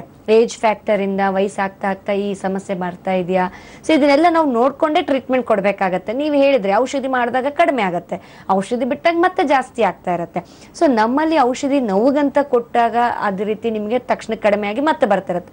ಬಟ್ ನಮ್ಮಲ್ಲಿ ನಾವು ಔಷಧಿ ಕೊಡುವಂಥದ್ದು ನೋವುಗಷ್ಟೇ ಅಲ್ಲ, ನಿಮ್ಮ ಒಂದು ಮೂಳೆಗಳ ಸ್ಟ್ರೆಂತ್ಗೆ, ನರಗಳ ಸ್ಟ್ರೆಂತ್ಗೆ, ಅಥವಾ ರಕ್ತ ಚಲನೆ ಸಮಸ್ಯೆ ಇದ್ರೆ ಆ ರಕ್ತ ಚಲನೆ ಇಂಪ್ರೂವ್ ಮಾಡೋದಕ್ಕೆ ನಾವು ಔಷಧಿ ಕೊಡೋದ್ರಿಂದ ಆ ನೋವು ನಿಮಗೆ ಮತ್ತೆ ಮತ್ತೆ ಏನ್ ಬಿಟ್ಟು ಬರ್ತಾನೆ ಇರುತ್ತೆ, ಅದು ನಿಮಗೆ ತಡೆಗಟ್ಟಬಹುದು. ನಾವು ಔಷಧಿಯಿಂದ ಮತ್ತಷ್ಟು ಬೆಳೆಯುವಂಥದ್ದು, ಮತ್ತಷ್ಟು ಕಾಯಿಲೆ ಜಾಸ್ತಿ ಆಗುವಂಥದ್ದು ತಡಿಬಹುದು, ಯಾವುದೇ ರೀತಿ ಅಡ್ಡ ಪರಿಣಾಮ ಇಲ್ಲದಂಗೆ. ಮತ್ತು ನಿಮ್ಗೆ ಆ ಕಾಯಿಲೆ ಬೆಳೆಯುವಂಥದ್ದನ್ನ ಕೂಡ ತಡೆಗಟ್ಟೋದಕ್ಕೆ ಕೂಡ ನಮ್ಮಲ್ಲಿ ಔಷಧಿ ಇರುತ್ತೆ. ಆ ಕಾಯಿಲೆ ನೀವು ಅಲ್ಲಿಗೆ ಕಂಟ್ರೋಲ್ ಮಾಡ್ಕೊಂಡ್ಬಿಟ್ರೆ ಮತ್ತಷ್ಟು ತೊಂದರೆ ಬೆಳೆಯೋದಿಲ್ಲ. ಓಕೆ, ಕರೆ ಮಾಡಿದ್ದಕ್ಕಾಗಿ ಧನ್ಯವಾದಗಳು. ಇನ್ನೊಬ್ರು ಕಾಲರ್ ಲೈನ್ ನಲ್ಲಿ ಇದ್ದಾರೆ. ಹಲೋ ಹಲೋ, ನಮಸ್ಕಾರ ಮೇಡಮ್. ನಮಸ್ತೆ, ನಿಮ್ಮ ಹೆಸರು? ನನ್ನ ಹೆಸರು ಸುಮಂಗ್ಲಾ ಅಂತ. ಎಲ್ಲಿಂದ ಕಾಲ್ ಮಾಡ್ತಿರೋದಮ್ಮ? ನಾನು ವಿಜಯನಗರದಿಂದ ಮಾತಾಡ್ತಾ ಇದ್ದೀನಿ. ಓಕೆ, ಡಾಕ್ಟರ್ ಇದ್ದಾರೆ, ಮಾತಾಡಿ, ನಿಮ್ಮ ಪ್ರಶ್ನೆ ಕೇಳಿ. ಹಲೋ, ನಮಸ್ಕಾರ ಡಾಕ್ಟರ್. ನಮಸ್ತೆ, ಹೇಳಿಮ್ಮ. ಡಾಕ್ಟರ್, ನಾವು ಡಾಕ್ಟರ್ ಹತ್ರ ಹೋಗಿದ್ವಿ. ಅವ್ರವ್ರ ರಿಪೋರ್ಟ್ಸ್ ಎಲ್ಲ ಚೆಕ್ ಮಾಡಿ ಅಂತ ಪರೀಕ್ಷೆ ಕೊಡಿ ಅಂತ ಅಂದ್ರು. ವಿಟಮಿನ್ ಡಿ ಮತ್ತೆ ವಿಟಮಿನ್ ಬಿ ಎರಡು ಡೆಫಿಷಿಯನ್ಸಿ ಅಂತ ಹೇಳಿದ್ರು. ನಂದೇನ್ ತೊಂದ್ರೆ ಅಂತಂದ್ರೆ ಕಾಲ್ ತುಂಬಾ ಸೋತೋದಾಗ ಶಕ್ತಿನೇ ಇರೋದಿಲ್ಲ, ಮರಗೆಟ್ಟಂಗೆ, ಜೋಮ್ ತುಂಬ್ದಂಗೆ, ವೀಕ್ನೆಸ್ ಅಂತ ಅನ್ಸಲ್ಲ. ವೆರಿ ಡಿಫಿಕಲ್ಟ್ ಟು ವಾಕ್, ಆಗದೇ ಇಲ್ಲ, ತುಂಬಾ ಸುಸ್ತು ಅನ್ಸುತ್ತೆ. ಮತ್ತೆ ವೈಟ್ ಡಾಟ್ ಕಂಡಂಗ್ ಕಾಣುತ್ತೆ. ಏನಾಗಿರ್ಬಹುದು? ನೋಡಿ ಡೆಫಿನೆಟ್ಲಿ ನೀವೇ ಹೇಳ್ತಿದ್ರ ವೈಟಮಿನ್ ಬಿ ಕೊರತೆ ಇದೆ. ಡಿಫಿಷಿಯನ್ಸಿಯಿಂದ ಕೂಡ ಏನಾಗುತ್ತೆ, ಹೈಪೋಪಿಗ್ಮೆಂಟೆಡ್ ಸ್ಪಾಟ್ಸ್ ಅಂತ ಹೇಳ್ತೀವಿ. ಸೊ ಕೆಲವರಿಗೆ ಬ್ಲಡ್ ಕಡಿಮೆ ಆದ್ರೆ ಆಗಿರ್ಬೋದು ಹೈಪೋಪಿಗ್ಮೆಂಟೆಡ್ ಸ್ಪಾಟ್ಸ್ ಬರುತ್ತೆ. ನ್ಯೂಟ್ರಿಷನಲ್ ಲ್ಯಾಕಿಂಗ್ ಡಿಫಿಷಿಯನ್ಸಿಯಿಂದ ಬರ್ಬೋದು. ಮೆಲನಿನ್ ಅನ್ನೋದು ಚರ್ಮದಲ್ಲಿ ಬಣ್ಣ ಅಂತ ಏನಿರುತ್ತೆ ಅದು ಕಡಿಮೆ ಆದಾಗ ಹೈಪೋಪಿಗ್ಮೆಂಟೆಡ್ ಸ್ಪಾಟ್ಸ್ ಬರ್ಬೋದು, ವೈಟ್ ಸ್ಪಾಟ್ಸ್ ಬರ್ಬೋದು. ಮತ್ತು ನಿಮಗೆ ಈ ಮೇನ್ ನರ್ವಸ್ ವೀಕ್ನೆಸ್ಸು ಹೆಚ್ಚಾಗಿ, ಮಸ್ಕ್ಯುಲರ್ ವೀಕ್ನೆಸ್ಸು, ನರ್ವಸ್ ವೀಕ್ನೆಸ್ಸು ಜಾಸ್ತಿ ಆಗುತ್ತೆ. ಈ ವೈಟಮಿನ್ ಬಿ12 ಅಂತ ಏನು ಹೇಳ್ತೀವಿ ತುಂಬಾ ಮುಖ್ಯ. ಸೊ ಈ ಒಂದು ಡಿಫಿಷಿಯನ್ಸಿ ಕಂಡಾಗ ಏನಾಗುತ್ತೆ, ಕಾಲಲ್ಲಿ ಸೋತ್ ಹೋಗೋದು, ಸ್ಟ್ರೆಂತ್ ಕಡಿಮೆ ಆಗೋದು, ಎನರ್ಜಿನೇ ಇರೋದಿಲ್ಲ, ತುಂಬ ನಿಲ್ಲಕ್ಕಾಗೋದಿಲ್ಲ, ತುಂಬ ದೂರ ನಡೆಯೋಕ್ಕಾಗೋದಿಲ್ಲ, ಸ್ಟ್ರೆಂತೇ ಇಲ್ವೇನೋ, ಕಾಲಲ್ಲಿ ಶಕ್ತಿನೇ ಇಲ್ವೇನೋ ಅನ್ಸ್ಬಿಡತ್ತೆ. ತುಂಬ ಕುತ್ಕೊಂಡ್ರೆ ಕೂಡ ಕೆಲವೊಮ್ಮೆ ಸಡನ್ನಾಗಿ ಎದ್ದೊಳಕ್ಕೂ ಕೂಡ ಸ್ಟ್ರೆಂತ್ ಅನ್ಸೋದಿಲ್ಲ. ಈ ಥರ ಕೂಡ ಸಿಂಪ್ಟಮ್ಸ್ ಕಾಣ್ಬೋದು. ಈಗ ವೈಟಮಿನ್ ಡಿ ಅಂದರೆ ಹಾಗೆ ನಿಮಗೆ ಗೊತ್ತಿರುತ್ತೆ, ಬೋನ್ಸ್ಗೆ ತುಂಬ ಬೇಕಿರೋಂಥದ್ದು ಇದು. ಸೊ ಈ ಬೋನ್ಸ್ಗಳು ವೀಕ್ನೆಸ್ ಆಗ್ತಾ ಹೋದ್ರೆ ಕೂಡ ಏನಾಗುತ್ತೆ, ಮತ್ತೆ ಪೇನ್ಸ್ಗಳು ಬರೋವಂಥದ್ದು. ಸೊ ಇದೆಲ್ಲಾನು ಒಂದು ನಿಮಗೆ ರಿಸ್ಕ್ ಫ್ಯಾಕ್ಟರ್ಸೇ. ಸೊ ಈ ಡೆಫಿಷಿಯನ್ಸಿ ಇದೆ ಅಂತ ಅಂದ್ಬಿಟ್ಟು ನಾವು ಸಪ್ಲಿಮೆಂಟ್ಸ್ ತಗೊಳ್ತೀವಿ ಕೆಲವರಿಗೆ. ಸೊ ಫಸ್ಟ್ ಏನು ಮಾಡಿ, ವೈಟಮಿನ್ ಡಿ ಕಡಿಮೆ ಇದೆ, ವೈಟಮಿನ್ ಡಿ ನಾವು ಸಪ್ಲಿಮೆಂಟ್ ತೊಗೊಂಡ್ಬಿಡ್ತೀವಿ, ಔಷಧಿ ಮುಖಾಂತರ, ಮಾತ್ರೆಗಳ ಮುಖಾಂತರ, ಪೌಡ್ರ್ ಮುಖಾಂತರ ತೊಗೊಳ್ತೀವಿ. ವೈಟಮಿನ್ ಬಿ12 ಕಡಿಮೆ ಇದೆ, ಸಪ್ಲಿಮೆಂಟ್ಸ್ ತೊಗೊಳ್ತೀವಿ. ಸಪ್ಲಿಮೆಂಟ್ಸ್ ತೊಗೊಂಡಾಗ ಒಂದು ಸ್ವಲ್ಪ ತಿಂಗಳುಗಳು ಕಂಟ್ರೋಲ್ ಆಗಿರುತ್ತೆ. ಬಿಕಾಸ್ ನಮಗೆ ಒಳಗಡೆ ಸಮಸ್ಯೆ ಇರೋದ್ರಿಂದ ನಾವು ಹೊರಗಡೆಯಿಂದ ತೊಗೊಂಡು ಮ್ಯಾಚ್ ಮಾಡ್ಕೊಳ್ತಾ ಇದೀವಿ ಅಥವಾ ಬ್ಯಾಲೆನ್ಸ್ ಮಾಡ್ಕೊಳ್ತಾ ಇದೀವಿ. ಬಟ್ ತಿರ್ಗಾ ಎವ್ರಿ ಡೇ ಬೇಕಾಗಿರೋಂಥದ್ದು ಇದು ಹಾರ್ಮೋನ್. ಸೊ ನಿಮಗೆ ಮತ್ತೆ ಈ ಒಂದು ವಿಟಮಿನ್ಸು, ಸಪ್ಲಿಮೆಂಟ್ಸು, ನ್ಯೂಟ್ರಿಷನ್ ಅನ್ನೋದು ಪ್ರತಿನಿತ್ಯ ಬೇಕಾಗಿರೋಂಥದ್ದು. ಸೊ ನೀವು ಈಗ ತಗೊಂಡು ಸಪ್ಲಿಮೆಂಟ್ಸು ನಾರ್ಮಲ್ ಬಂತು ಅಂದಾಗ ನಾವೇನು ಮಾಡ್ತೀವಿ, ಸ್ಟಾಪ್ ಮಾಡ್ತೀವಿ. ತಿರ್ಗಾ ಮತ್ತೆ ಅದು ಇಂಬ್ಯಾಲೆನ್ಸ್ ಆಗೋಕ್ಕೆ ಚಾನ್ಸಸ್ ಇರುತ್ತೆ. So first of all imbalance ಯಾಕೆ ಆಗ್ತಿದೆ, ವೈಟಮಿನ್ ಬಿ12 ಮತ್ತೆ ಈ ವೈಟಮಿನ್ ಡಿ, ಕೆಲವರಿಗೆ ಏನಾದರೂ ಅಬ್ಸಾರ್ಪ್ಷನ್ ಸರಿಯಾಗಿ ಆಗ್ತಾ ಇಲ್ವಾ ಅನ್ನೋದು ನಾವು ನೋಡ್ಕೊಳ್ಬೇಕಾಗತ್ತೆ. ಈ ಪುವರ್ ಅಬ್ಸಾರ್ಪ್ಷನ್ ಇರೋವಂಥವ್ರಿಗೆ, ಸರಿಯಾಗಿ ಅಬ್ಸಾರ್ಪ್ಷನ್ ಆಗ್ತಾ ಇಲ್ಲ ನಮ್ಮ ಬಾಡಿಯಲ್ಲಿ, ನಾವು ಎಷ್ಟೇ ಆಹಾರ ತೊಗೊಂಡ್ರು, ಒಳ್ಳೆ ಫುಡ್ ತೊಗೊತೀವಿ ಅಂತಾರೆ ಕೆಲವರು ಹೇಳಿರ್ಬೋದು, ನಾವು ಒಳ್ಳೆ ಆಹಾರ ತಗೊಳ್ತೀವಿ, ಒಳ್ಳೆ ಮನೆ ಊಟನೇ ತಗೊಳ್ತೀವಿ, ಸೊಪ್ಪು ತರಕಾರಿ ಹಣ್ಣು ಎಲ್ಲಾನು ತಿಂತೀವಿ, ಬಟ್ ಯಾಕೆ ನಮಗೆ ಮೂಳೆ ಸವಿತಾ ಇದೆ, ಯಾಕೆ ನಮಗೆ ಕೊರತೆ ಇದೆ ಅಂತಲೂ ಕೇಳ್ತಾರೆ. ಯಾಕೆ ಅಂದರೆ ನಾವು ಕೆಲವೊಮ್ಮೆ ನಾವು ಫುಡ್ಡಲ್ಲಿ ಎಲ್ಲ ನಾವು ತೊಗೊಂಡ್ರು ಕೂಡ ನಮ್ಮ ಬಾಡಿಯಲ್ಲಿ ಹೀರ್ಕೊಳ್ಳೋ ಶಕ್ತಿ ಕಡಿಮೆ ಇರ್ಬೋದು, ಅಬ್ಸಾರ್ಪ್ಷನ್ ಕಡಿಮೆ ಇರ್ಬೋದು. ಇದರಿಂದ ನಮಗೆ ಡೆಫಿಷಿಯನ್ಸಿ ಆಗಕ್ಕೆ ಸ್ಟಾರ್ಟ್ ಆಗುತ್ತೆ. ಸೊ ನಾವು ಹೊರಗಡೆಯಿಂದ ಡೆಫಿಷಿಯನ್ಸಿ ಆಗಿದೆ ಅಂತ ನಾವು ಹೊರಗಡೆಯಿಂದ ಮಾತ್ರೆಗಳು, ಸಪ್ಲಿಮೆಂಟ್ಗಳು ತೊಗೊಂಡಾಗ ಬ್ಯಾಲೆನ್ಸ್ ಆಗುತ್ತೆ. 1 ತಿಂಗಳು, 2 ತಿಂಗಳು, 3 ತಿಂಗಳು ಅದನ್ನು ತೊಗೊಂಡ ನಂತರ ಮತ್ತೆ ಬಿಟ್ಟ ಮೇಲೆ ಮತ್ತೆ ಇಂಬ್ಯಾಲೆನ್ಸ್ ಶುರು ಆಗುತ್ತೆ. ಮತ್ತೆ ತಿರ್ಗಾ ಸಪ್ಲಿಮೆಂಟ್ಸ್, ನಾವು ಆದಷ್ಟು ಸಪ್ಲಿಮೆಂಟ್ಸ್ ಮೇಲೆ ಡಿಪೆಂಡ್ ಆಗೋಕ್ಕೂ ಆಗೋದಿಲ್ಲ ತುಂಬ ಮಟ್ಟಿಗೆ. ಸೊ ಕೆಲವು ಟೈಮ್ ಸಪ್ಲಿಮೆಂಟ್ಸ್ ಹೆಲ್ಪ್ ಆಗಬಹುದು. ಸೊ ಬಟ್ ಇದ್ರ ಜೊತೆಗೆ ಒಂದು ವೇಳೆ ನೀವು ಇಂಟೇಕ್ ಏನಾದರೂ ಕಡಿಮೆ ಆಗ್ತಾ ಇದ್ರೆ, ಪೌಷ್ಟಿಕಾಂಶ ಗ್ರೀನ್ ಲೀಫಿ ವೆಜಿಟೇಬಲ್ಸ್ ಅಂತ ಹೇಳ್ತೀವಿ, ಆದಷ್ಟು ಸ್ಪ್ರೌಟ್ಸ್ ಆಗಿರ್ಬೋದು, ಕಾಳುಗಳಾಗಿರ್ಬೋದು, ಈ ಹಾಲು ಆಗಿರ್ಬೋದು, ಮೊಟ್ಟೆ ಆಗಿರ್ಬೋದು, ಇದರಲ್ಲಿ ಹೆಚ್ಚಿರುತ್ತೆ. ಮತ್ತು ಬೆಳಗಿನ ಜಾವ ಸೂರ್ಯ ಕಿರಣಗೆ ನೀವು ಎಕ್ಸ್ಪೋಸ್ ಆಗಿ ಸನ್ ರೇಸ್ಗೆ, ಎಳೆ ಬಿಸಿಲು ಅಂತ ಏನು ಹೇಳ್ತೀವಿ, ಆ ಎಳೆ ಬಿಸಿಲಲ್ಲಿ ನೀವು ಅಟ್ಲೀಸ್ಟ್ ಒಂದು 15 ಮಿನಿಟ್ಸ್ ನೀವು ಸ್ಪೆಂಡ್ ಮಾಡ್ಬೋದು, 15-20 ಮಿನಿಟ್ಸ್.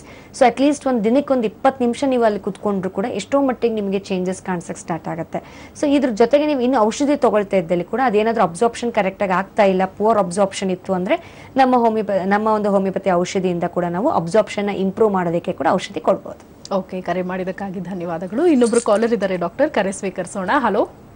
ಹಲೋ, ನಮಸ್ತೆ ಮೇಡಮ್. ನಮಸ್ತೆ, ನನ್ನ ಹೆಸರು ಶ್ವೇತಾ ಅಂತ. ಹೇಳಿ ಶ್ವೇತಾ ಅವರೇ, ಡಾಕ್ಟರ್ ಇದ್ದಾರೆ, ನೇರವಾಗಿ ಮಾತಾಡಿ, ನಿಮ್ಮ ಪ್ರಶ್ನೆ ಕೇಳಿ. Okay madam. ಹಲೋ.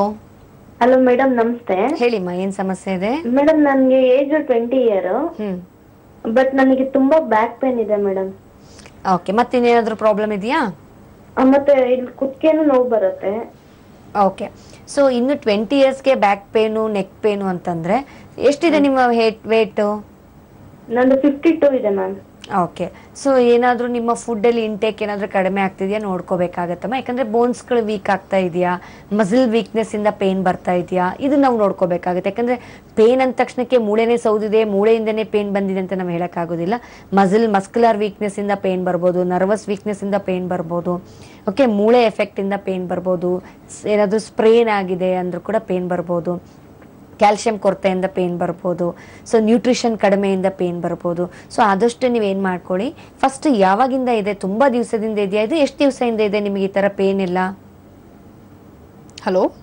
ಹಲೋ, ಎಷ್ಟು ದಿವಸದಿಂದ ನಿಮಗೆ ಪೇನ್ ಇದೆ?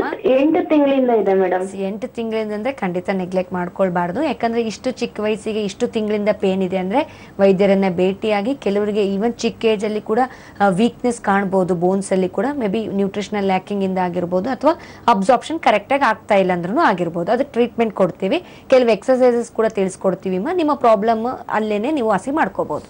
ಓಕೆ, ಕರೆ ಮಾಡಿದ್ದಕ್ಕಾಗಿ ಧನ್ಯವಾದಗಳು. ಡಾಕ್ಟರ್, ನೀವೇ ಹೇಳ್ತಾ ಇದ್ರೆ ನಿಮ್ಮ ಒಂದು ವೈದ್ಯಶಾಲೆಗೆ ಬಂದರೆ ಹೋಮಿಯೋಪತಿ ಸೂಕ್ತವಾದಂತಹ ಒಂದು ಚಿಕಿತ್ಸೆಯನ್ನ ಅದೇ ಒಂದು ಪ್ರಾಪರ್ ಟೈಮಲ್ಲಿ ತಗೊಳ್ತಾ ಹೋದ್ರೆ ಎಲ್ಲವೂ ಕೂಡ ನಾವು ನಿಯಂತ್ರಣವನ್ನ ಮಾಡ್ಬೋದು ಅನ್ನೋದನ್ನ ನೀವು ತಿಳಿಸ್ಕೊಡ್ತಾ ಇದ್ರಿ.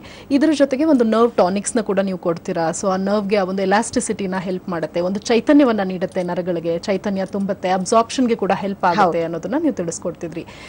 ಸರ್ಜರಿ ಓನ್ಲಿ ಒಂದು ಸಿಂಗಲ್ ಆಪ್ಷನ್ ಅಥವಾ ಸರ್ಜರಿನ ಹೊರತುಪಡಿಸಿ ಕೂಡ ಹೋಮಿಯೋಪತಿಯಲ್ಲಿ ಏನೆಲ್ಲ ಚಿಕಿತ್ಸಾ ಕ್ರಮಗಳನ್ನ ನೀವು ಡೆಫಿನೆಟ್ಲಿ ಈಗ ಎಷ್ಟೋ ಪೇಷಂಟ್ಸ್ ಅಲ್ಲಿ ಒಂದು ಅನುಮಾನ ಏನಿರುತ್ತೆ, ಸರ್ಜರಿ ಮಾಡಿಸ್ಬಿಟ್ರೆ ಕ್ಲಿಯರ್ ಆಗಿಬಿಡುತ್ತೆ ಅನ್ನೋದು, ಅಥವಾ ಕೆಲವರಿಗೆ ಸರ್ಜರಿ ಮಾಡಿಸಿದ್ರು ಕ್ಲಿಯರ್ ಆಗಲ್ಲ ಅನ್ನೋದು ಕೂಡ ಗೊತ್ತಿರುತ್ತೆ. ಕೆಲವರು ಇಂಟ್ರೆಸ್ಟ್ ಇರೋದಿಲ್ಲ ಸರ್ಜರಿಗೆ, ಕೆಲವರು ಈ ಥರ ಆಪ್ಷನ್ಸ್ ಇರ್ತದೆ. ಖಂಡಿತವಾಗ್ಲೂ ಕೆಲವರಿಗೆ ಈಗ ಸರ್ಜರಿ ಮಾಡಿಸ್ಕೊಳ್ಳೋದು ನಮಗೆ ಬೇಡ ಅನ್ನೋಂಥವ್ರಾಗಿರ್ಬೋದು, ಅಥವಾ ಆಲ್ರೆಡಿ ಮಾಡಿಸ್ಕೊಂಡಿದ್ದೀವಿ ತಿರ್ಗಾ ನಮಗೆ ಮಾಡಿಸ್ಕೊಳಕ್ಕೆ ಆಗೋದಿಲ್ಲ, ಅಥವಾ ಮತ್ತೆ ತಿರ್ಗಾ ಅದೇ ರೀತಿ ಇದು ಫಾರ್ಮ್ ಆಗ್ತಾ ಇದೆ, ನಮಗೆ 2 ಟೈಮ್ಸ್ 3 ಟೈಮ್ಸ್ ಆಪ್ರೇಟ್ ಮಾಡಿದ್ರು ಕೂಡ ಮತ್ತೆ ನಮಗೆ ಇದೇ ಥರ ಬರ್ತಾ ಇದೆ. ಸೊ ಕೆಲವರಿಗೆ ಇದ ನಂತರ ಮತ್ತೆ ತಿರ್ಗಾ ಪುನಃ ಆಪ್ರೇಟ್ ಮಾಡ್ಕೊಳ್ಳೋದಕ್ಕೆ ಇಷ್ಟ ಇರೋದಿಲ್ಲ. ಈ ಥರ ಇತ್ತು ಅಂದರೆ ಖಂಡಿತವಾಗ್ಲೂ ನೀವು ಇನ್ನೂ ಹೋಮಿಯೋಪತಿ ನೀವು ಟ್ರೈ ಮಾಡಲೇಬಹುದು. ಯಾವುದೇ ರೀತಿ ಸೈಡ್ ಎಫೆಕ್ಟ್ಸ್ ಅನ್ನೋದು ಕೂಡ ಇರೋದಿಲ್ಲ. ಹಾಗೆ ಅರ್ಲಿ ಸ್ಟೇಜಸ್ ಅಲ್ಲಿ ಇರುವಂಥದ್ದು, ಅಥವಾ ಸ್ಟೇಜ್ 1, ಸ್ಟೇಜ್ 2, ಸ್ಟೇಜ್ 3 ಈ ಥರ ಅಲ್ಸರ್ಸ್ ಫಾರ್ಮೇಷನ್ಸ್, ಎಕ್ಸಿಮಾ ಸ್ಟೇಜಾ, ಅಥವಾ ಈ ಸ್ಪೈಡರ್ ವೈನ್ಸ್ ಥರ ಕಾಣುವಂಥದ್ದು, ಅಥವಾ ಈ ವೆರಿಕೋಸ್ ವೇನ್ ಸ್ಟೇಜಸ್ ಅಲ್ಲಿ ಇರುವಂಥದ್ದು, ಯಾವ ಹಂತದಲ್ಲಿ ಇದ್ರೂ ಕೂಡ ಚಿಕಿತ್ಸೆ ಅನ್ನೋದಿದೆ. ಆಪರೇಷನ್ ಅನ್ನೋದು ಡೆಫಿನೆಟ್ಲಿ ನಾವು ತುಂಬ ಲಾಸ್ಟ್ ಆಪ್ಷನ್ ಆಗಿ ನಾವು ಇಟ್ಕೊಳ್ಬೇಕಾಗತ್ತೆ. ಸೊ ಮೇನ್ ಇದಕ್ಕೆ ಟ್ರೀಟ್ಮೆಂಟ್, ಯಾಕಂದ್ರೆ ನಮ್ಮ ಬಾಡಿಯಲ್ಲಿ ಪ್ರತಿಯೊಂದು ಕೂಡ ಒಂದು ಡಿಸ್ಟರ್ಬ್ ಆಗಿದೆ ಅಂದಾಗ ಆ ಡಿಸ್ಟರ್ಬ್ನ ನಾವು ಸರಿ ಮಾಡ್ಕೊಳ್ಬೇಕೇ ಹೊರತು ಅದನ್ನೇ ನಾವು ತೆಗೆದು ಹಾಕೋಕ್ಕಾಗೋದಿಲ್ಲ. ಯಾಕಂದ್ರೆ ಅದನ್ನೇ ತೆಗೆದು ಹಾಕ್ಬಿಟ್ರೆ ಅದರ ಕೆಲಸ ಪೂರ್ತಿಯಾಗಿ ನಿಂತು ಬಿಡುತ್ತೆ. ಆಗ ಮತ್ತೊಂದು ಕಡೆಗೆ ಒತ್ತಡ ಬೀಳುವಂಥದ್ದು, ಇನ್ನೊಂದು ಕಡೆಗೆ ಒತ್ತಡ ಬೀಳುವಂಥದ್ದು, ಮತ್ತೆ ಇನ್ನೊಂದು ಕಡೆ ಶುರುವಾಗ್ತಾ ಹೋಗುತ್ತೆ. ಸೊ ಆದಷ್ಟು ಅದರಿಂದ ನಮ್ಗೆ ಉಪಯೋಗನೇ ಇಲ್ಲ ಅಂದಾಗ ನಾವು ತೆಗಿಯೋ ಪ್ರಯತ್ನ ಮಾಡ್ಬೋದೇ ಹೊರತು, ಸೊ ಆದಷ್ಟು ನಾವು ಇನ್ನೂ ಆ ಒಂದು ಕೆಲಸ, ಆ ಒಂದು ವೇನ್ನ ಕೆಲಸ ಮಾಡ್ಕೊಳ್ಳೋಕ್ಕೆ ಔಷಧಿಯಿಂದ ಅದನ್ನು ಸರಿಪಡಿಸ್ಕೊಳ್ಳೋದು ಉತ್ತಮ. ಸೊ ಅದಕ್ಕೆ ನಮ್ಮಲ್ಲಿ ರಕ್ತ ಚಲನೆಗೆ ಮತ್ತು ವ್ಯಾಲ್ವ್ ಸ್ಟ್ರೆಂತಿಗೆ, ಎಲಾಸ್ಟಿಸಿಟಿ ಸ್ಟ್ರೆಂತಿಗೆ ಟ್ರೀಟ್ಮೆಂಟು ಇರುತ್ತೆ. ಹಾಗೆ ಅವರಿಗೆ ಯಾವ ರೀತಿ ಫುಡ್ ಹ್ಯಾಬಿಟ್ಸ್ ಇರ್ಬೋದು, ಲೈಫ್ ಸ್ಟೈಲ್ ಇರ್ಬೋದು, ಸ್ವಲ್ಪ ವಾಕ್ ಮಾಡೋದು, ಸೈಕ್ಲಿಂಗು, ಸ್ವಿಮ್ಮಿಂಗು, ಅಥವಾ ಮಲಗಬೇಕಾದಾಗ ಸ್ವಲ್ಪ ಕಾಲು ಎತ್ತರದಲ್ಲಿ ಇಟ್ಕೊಂಡು ಮಲ್ಕೊಳ್ಳೋವಂಥದ್ದು, ಆ್ಯಕ್ಟಿವ್ನೆಸ್ ಇರೋವಂಥದ್ದು, ಈ ಥರ ಸ್ವಲ್ಪ ಪೇಷಂಟ್ಸ್ ಮಾಡ್ಕೊಳ್ತಾ ಬರಬೇಕು. ಒಂದೇ ಕಡೆ ಕೂಡೋದು, ಒಂದೇ ಕಡೆ ನಿಲ್ಲೋದು, ಅಥವಾ ಸ್ವಲ್ಪ ವೇಟ್ ಜಾಸ್ತಿ ಇದ್ದಲ್ಲಿ ವೇಟ್ನ ಕಂಟ್ರೋಲ್ ಮಾಡ್ಕೊಳ್ಳೋವಂಥದ್ದು, ಈ ಥರ ಸ್ವಲ್ಪ ಅಭ್ಯಾಸಗಳು ಪೇಷಂಟ್ ಕಡೆಯಿಂದ ಸಪೋರ್ಟ್ ಬಂತು ಅಂದರೆ ಖಂಡಿತವಾಗ್ಲೂ ಯಾವುದೇ ಒಂದು ಹಂತದಲ್ಲಿದ್ದರೂ ಕೂಡ ನಾವು ಆದಷ್ಟು ಸರ್ಜರಿ ಇಲ್ದಂಗೆ ಒಂದು ಟ್ರೀಟ್ಮೆಂಟ್ನ ಕೊಟ್ಟು ಅವರ ಒಂದು ಕಾಯಿಲೆನ ಕೂಡ ಗುಣಪಡಿಸೋ ಸಾಧ್ಯತೆನ ನಾವು ಮಾಡಬಹುದು.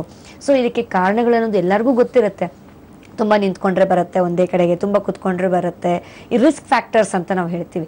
ವ್ಯಾಲ್ಸ್ ವೀಕ್ ಆಗೋದಕ್ಕೆ ಸಾಕಷ್ಟು ಕಾರಣಗಳು ಏನು, ರಿಸ್ಕ್ ಫ್ಯಾಕ್ಟರ್ಸ್ ಏನು ಅಂತಂದರೆ ತುಂಬ ನಿಂತ್ಕೊಳ್ಳೋದು ಒಂದೇ ಕಡೆ ಕುತ್ಕೊಳ್ಳೋದು, ತೂಕ ಜಾಸ್ತಿ ಇರುವಂಥದ್ದು, ಏಜ್ ಆಗ್ತಾ ರಕ್ತನಾಳಗಳ ಶಕ್ತಿ ಕಳ್ಕೊಳ್ಳೋವಂಥದ್ದು, ಫೀಮೇಲ್ಸ್ಗೆ ಜಾಸ್ತಿ ಆಗುವಂಥದ್ದು, ಹಾರ್ಮೋನ್ಸ್ ವ್ಯತ್ಯಾಸಗಳಿಂದ ಬರುವಂಥದ್ದು, ಪ್ರೆಗ್ನೆನ್ಸಿಯಲ್ಲಿ ಬರುವಂಥದ್ದು. ಸೊ ಈ ಥರ ಒಂದು ಹೆಚ್ಚು ಕಮ್ಮಿ ಮುಟ್ಟು ನಿಲ್ಲುವಂಥ ಟೈಮಲ್ಲಿ ಬರುವಂಥದ್ದು, ಇದೆಲ್ಲ ನಾವು ಗಮನಕ್ಕೆ ಇಟ್ಕೊಂಡ್ರೆ ಆ ಒಂದು ಟೈಮಲ್ಲಿ ಆ ಒಂದು ಪ್ರಾಬ್ಲಮ್ಸ್ ನಮಗೆ ಕಾಣ್ತಾ ಇದ್ದಾಗ ನಮಗೊಂದು ರಿಸ್ಕ್ ಫ್ಯಾಕ್ಟರ್ಸ್ ನಮಗೆ ಗೊತ್ತಿದೆ ಅಂದಾಗ ಅದನ್ನ ಸ್ವಲ್ಪ ಅವಾಯ್ಡ್ ಮಾಡ್ಕೊಳ್ಬೇಕಾಗತ್ತೆ. ಸ್ಟಾಕಿಂಗ್ಸ್ ಕೆಲವರಿಗೆ ನೀಡ್ ಇರುತ್ತೆ, ಸ್ವಲ್ಪ ಮಲಗಬೇಕಾದ ಕಾಲು ಎತ್ತರದಲ್ಲಿ ಇಟ್ಕೊಂಡು ಮಲ್ಕೊಳ್ಳೋವಂಥದ್ದು. ಆ ಥರ ಒಂದು ಸ್ವಲ್ಪ ಪೇಷನ್ಸ್ ಅಭ್ಯಾಸಗಳು ಮಾಡ್ಕೊಳ್ತಾ ಬಂದರೆ ಯಾವ ಹಂತದಲ್ಲಿ ಸ್ಟಾಕಿಂಗ್ಸ್ ಹೆಲ್ಪ್ ಆಗುತ್ತೆ ಅನ್ನೋದು ತಿಳಿಸ್ಕೊಡ್ತೀವಿ. ಗಾಯಗಳು ಹುಣ್ಣಾಗಿದೆ ಅಂದರೆ ಪ್ರಾಪರ್ ಹೈಜೀನ್ ಮಾಡ್ಕೋಬೇಕು ಅವರು ಮೇನ್. ಅಂದರೆ ಸ್ವಲ್ಪ ಡ್ರೆಸ್ಸಿಂಗ್ ಮಾಡ್ಕೊಳ್ಳೋದು, ಕ್ಲೀನಾಗಿ ಮೇಂಟೈನ್ ಮಾಡ್ಕೊಳ್ಳೋದು, ಅದಕ್ಕೂ ಔಷಧಿಗಳು ಇರುತ್ತೆ. ನಮ್ಮಲ್ಲಿ ಹುಣ್ಣಾಗಿರುವಂಥ ಸ್ಟೇಜಸಲ್ಲೂ ಕೂಡ ಔಷಧಿ ಇರುತ್ತೆ. ಸೊ ಆ ಥರ ಒಂದು ಲೈಫ್ ಸ್ಟೈಲ್ ಮೇಂಟೈನ್ ಮಾಡಿಕೊಂಡು ಕಾಂಪ್ಲಿಕೇಶನ್ನ ತಡೆ ಹಿಡಿಬೇಕು. ಮೇನು ಅಲ್ಸರ್ ಆಗುವಂಥದ್ದು, ಕ್ಲಾಟ್ಸ್ ಆಗುವಂಥದ್ದು, ಬ್ಲೀಡಿಂಗ್ ಆಗುವಂಥದ್ದು, ಅದನ್ನು ನಾವು ತಡೆ ಹಿಡಿಬೇಕು. ಸೊ ಇವನ್ನೆಲ್ಲ ಮೇಂಟೈನ್ ಮಾಡಿಕೊಂಡ್ರೆ ಯಾವುದೇ ಒಂದು ನೆಕ್ಸ್ಟ್ ಹಂತಕ್ಕೆ ಕಾಯಿಲೆ ನಾವು ತಲುಪೋದನ್ನು ಖಂಡಿತವಾಗ್ಲೂ ಅವಾಯ್ಡ್ ಮಾಡ್ಬೋದು. ಈಗ ಎಷ್ಟೋ ಕಾಲರ್ಸು ವೆರಿಕೋಸ್ ವೇನ್ಸ್ ಅಷ್ಟೇ ಅಲ್ಲ, ಬ್ಯಾಕ್ ಪೇನ್ ಇದೆ ಅಂದರು, ಅಥವಾ ಕಾಲು ವಿಟಮಿನ್ ಡಿ ಕೊರತೆ ಇದೆ, ವಿಟಮಿನ್ಸ್ ಬಿ ಕೊರತೆ ಇದೆ, ಅಥವಾ ನೆಕ್ ಪೇನ್ಸ್ ಇದೆ, ಜಾಯಿಂಟ್ ಪೇನ್ಸ್ ಇದೆ. ಸೊ ಈ ಥರ ಕೂಡ ಹೇಳ್ತಾ ಬಂದರು. ಯಾಕೆ ಈಗ ನಾವು ಇಷ್ಟೆಲ್ಲ ಮಾತ್ರೆಗಳು ತಗೊಳ್ತಾ ಇರ್ತೀವಿ ಕೆಲವು ಟೈಮು, ಅಥವಾ ಇಷ್ಟೆಲ್ಲ ಒಳ್ಳೆ ಆಹಾರಗಳು ತಗೊಳ್ತಿದ್ರು ಕೂಡ ಬರ್ತಾ ಇದೆ ಅಂದಾಗ ಡೆಫಿನೆಟ್ಲಿ ಮೂಲ ಕಾರಣನ ನಾವು ನೋಡಬೇಕಾಗತ್ತೆ. ಸೊ ನಮ್ಮ ವೈದ್ಯಶಾಲೆಯಲ್ಲಿ ನಾವಿಲ್ಲಿ ಮೂಲ ಕಾರಣಕ್ಕೆ ನೋಡಿಕೊಂಡು ಕೇಸ್ ಅನಲೈಸ್ ಮಾಡಿ ಡೀಟೇಲ್ಸ್ ತಗೊಂಡು ಅದಕ್ಕೆ ನಾವು ಅಪ್ರೋಚ್ ಆಗೋ ಹಾಗೆ ಔಷಧಿನ ನಾವು ಕೊಟ್ಟಾಗ ಆ ಕಾಯಿಲೆನ ನಾವು ರೂಟ್ ಕಾಸ್ ಇಂದನೇ ಟ್ರೀಟ್ ಮಾಡ್ಬೋದು. ಕೆಲವೊಮ್ಮೆ ಸಪ್ಲಿಮೆಂಟ್ಸ್ ಸಹಾಯ ಆಗುತ್ತೆ, ಕೆಲವೊಮ್ಮೆ ಸಪ್ಲಿಮೆಂಟ್ಸ್ ತಗೊಂಡ್ರು ಬಿಟ್ಟರೆ ಮತ್ತೆ ನಮಗೆ ಅದೇ ರೀತಿ ಆಗ್ತಾ ಇದೆ. ಸೊ ಈ ಥರ ಇದ್ದಾಗ ಡೆಫಿನೆಟ್ಲಿ ಅಬ್ಸಾರ್ಪ್ಷನ್ ಎಫೆಕ್ಟ್ ಆಗ್ತಾ ಇರುತ್ತೆ ನಿಮ್ಮಲ್ಲಿ. ಅಂದರೆ ಎಷ್ಟೇ ನಾವು ಆಹಾರ ತಗೊಂಡ್ರು, ಎಷ್ಟೇ ನಾವು ಔಷಧಿಗಳು ತಗೊಂಡ್ರು ನಮ್ಮ ಬಾಡಿಯಲ್ಲಿ ಹೀರ್ಕೊಳ್ಳುವಂಥ ಶಕ್ತಿ ಇರೋದಿಲ್ಲ. ಸೊ ಅದನ್ನ ನಾವು ಇಂಪ್ರೂವ್ ಪೂರಕವಾದಂತಹ ಒಂದು ನೀವು ವೇಟೇಜ್ ನ ಕೊಡ್ತೀರಾ, ಅದಕ್ಕೆ ಪೂರಕವಾದಂತಹ ಒಂದು ಟ್ರೀಟ್ಮೆಂಟ್ ನ ಕೊಡ್ತೀರಾ. 100% ಯಾವುದೇ ಅಡ್ಡ ಪರಿಣಾಮಗಳು ಇಲ್ಲದೆ ಇರುವಂತಹ ಏಕೈಕ ಚಿಕಿತ್ಸಾ ವಿಧಾನ ಅಂದ್ರೆ ಹೋಮಿಯೋಪತಿ. ಅದಕ್ಕಾಗಿ ಸರ್ವಶ್ರೇಷ್ಠವಾದಂತಹ ಒಂದು ಪದ್ಧತಿ ಅಂತ ಹೇಳ್ತೀವಿ. ಥ್ಯಾಂಕ್ ಯು ಸೋ ಮಚ್ ಕಾರ್ಯಕ್ರಮಕ್ಕೆ ಆಗಮಿಸಿ ವೆರಿಕೋಸ್ ವೇನ್ಸ್ಗೆ ಸಂಬಂಧಪಟ್ಟಂತಹ ಸಮಗ್ರ ಮಾಹಿತಿಯನ್ನು ಒದಗಿಸುವಂತಹ ಪ್ರಯತ್ನ ಪಟ್ಟಿದ್ದೀರಾ. ಧನ್ಯವಾದಗಳು. Thank you. ವೀಕ್ಷಕರೇ, ಇದಾಗಿತ್ತು ಈ ದಿನದ ವಿಶೇಷ ನೇರ ಪ್ರಸಾರ. ಇನ್ನೊಂದು ಕಾರ್ಯಕ್ರಮದಲ್ಲಿ ಎಂದಿನಂತೆ ಭೇಟಿಯಾಗೋಣ. ವಂದನೆಗಳು.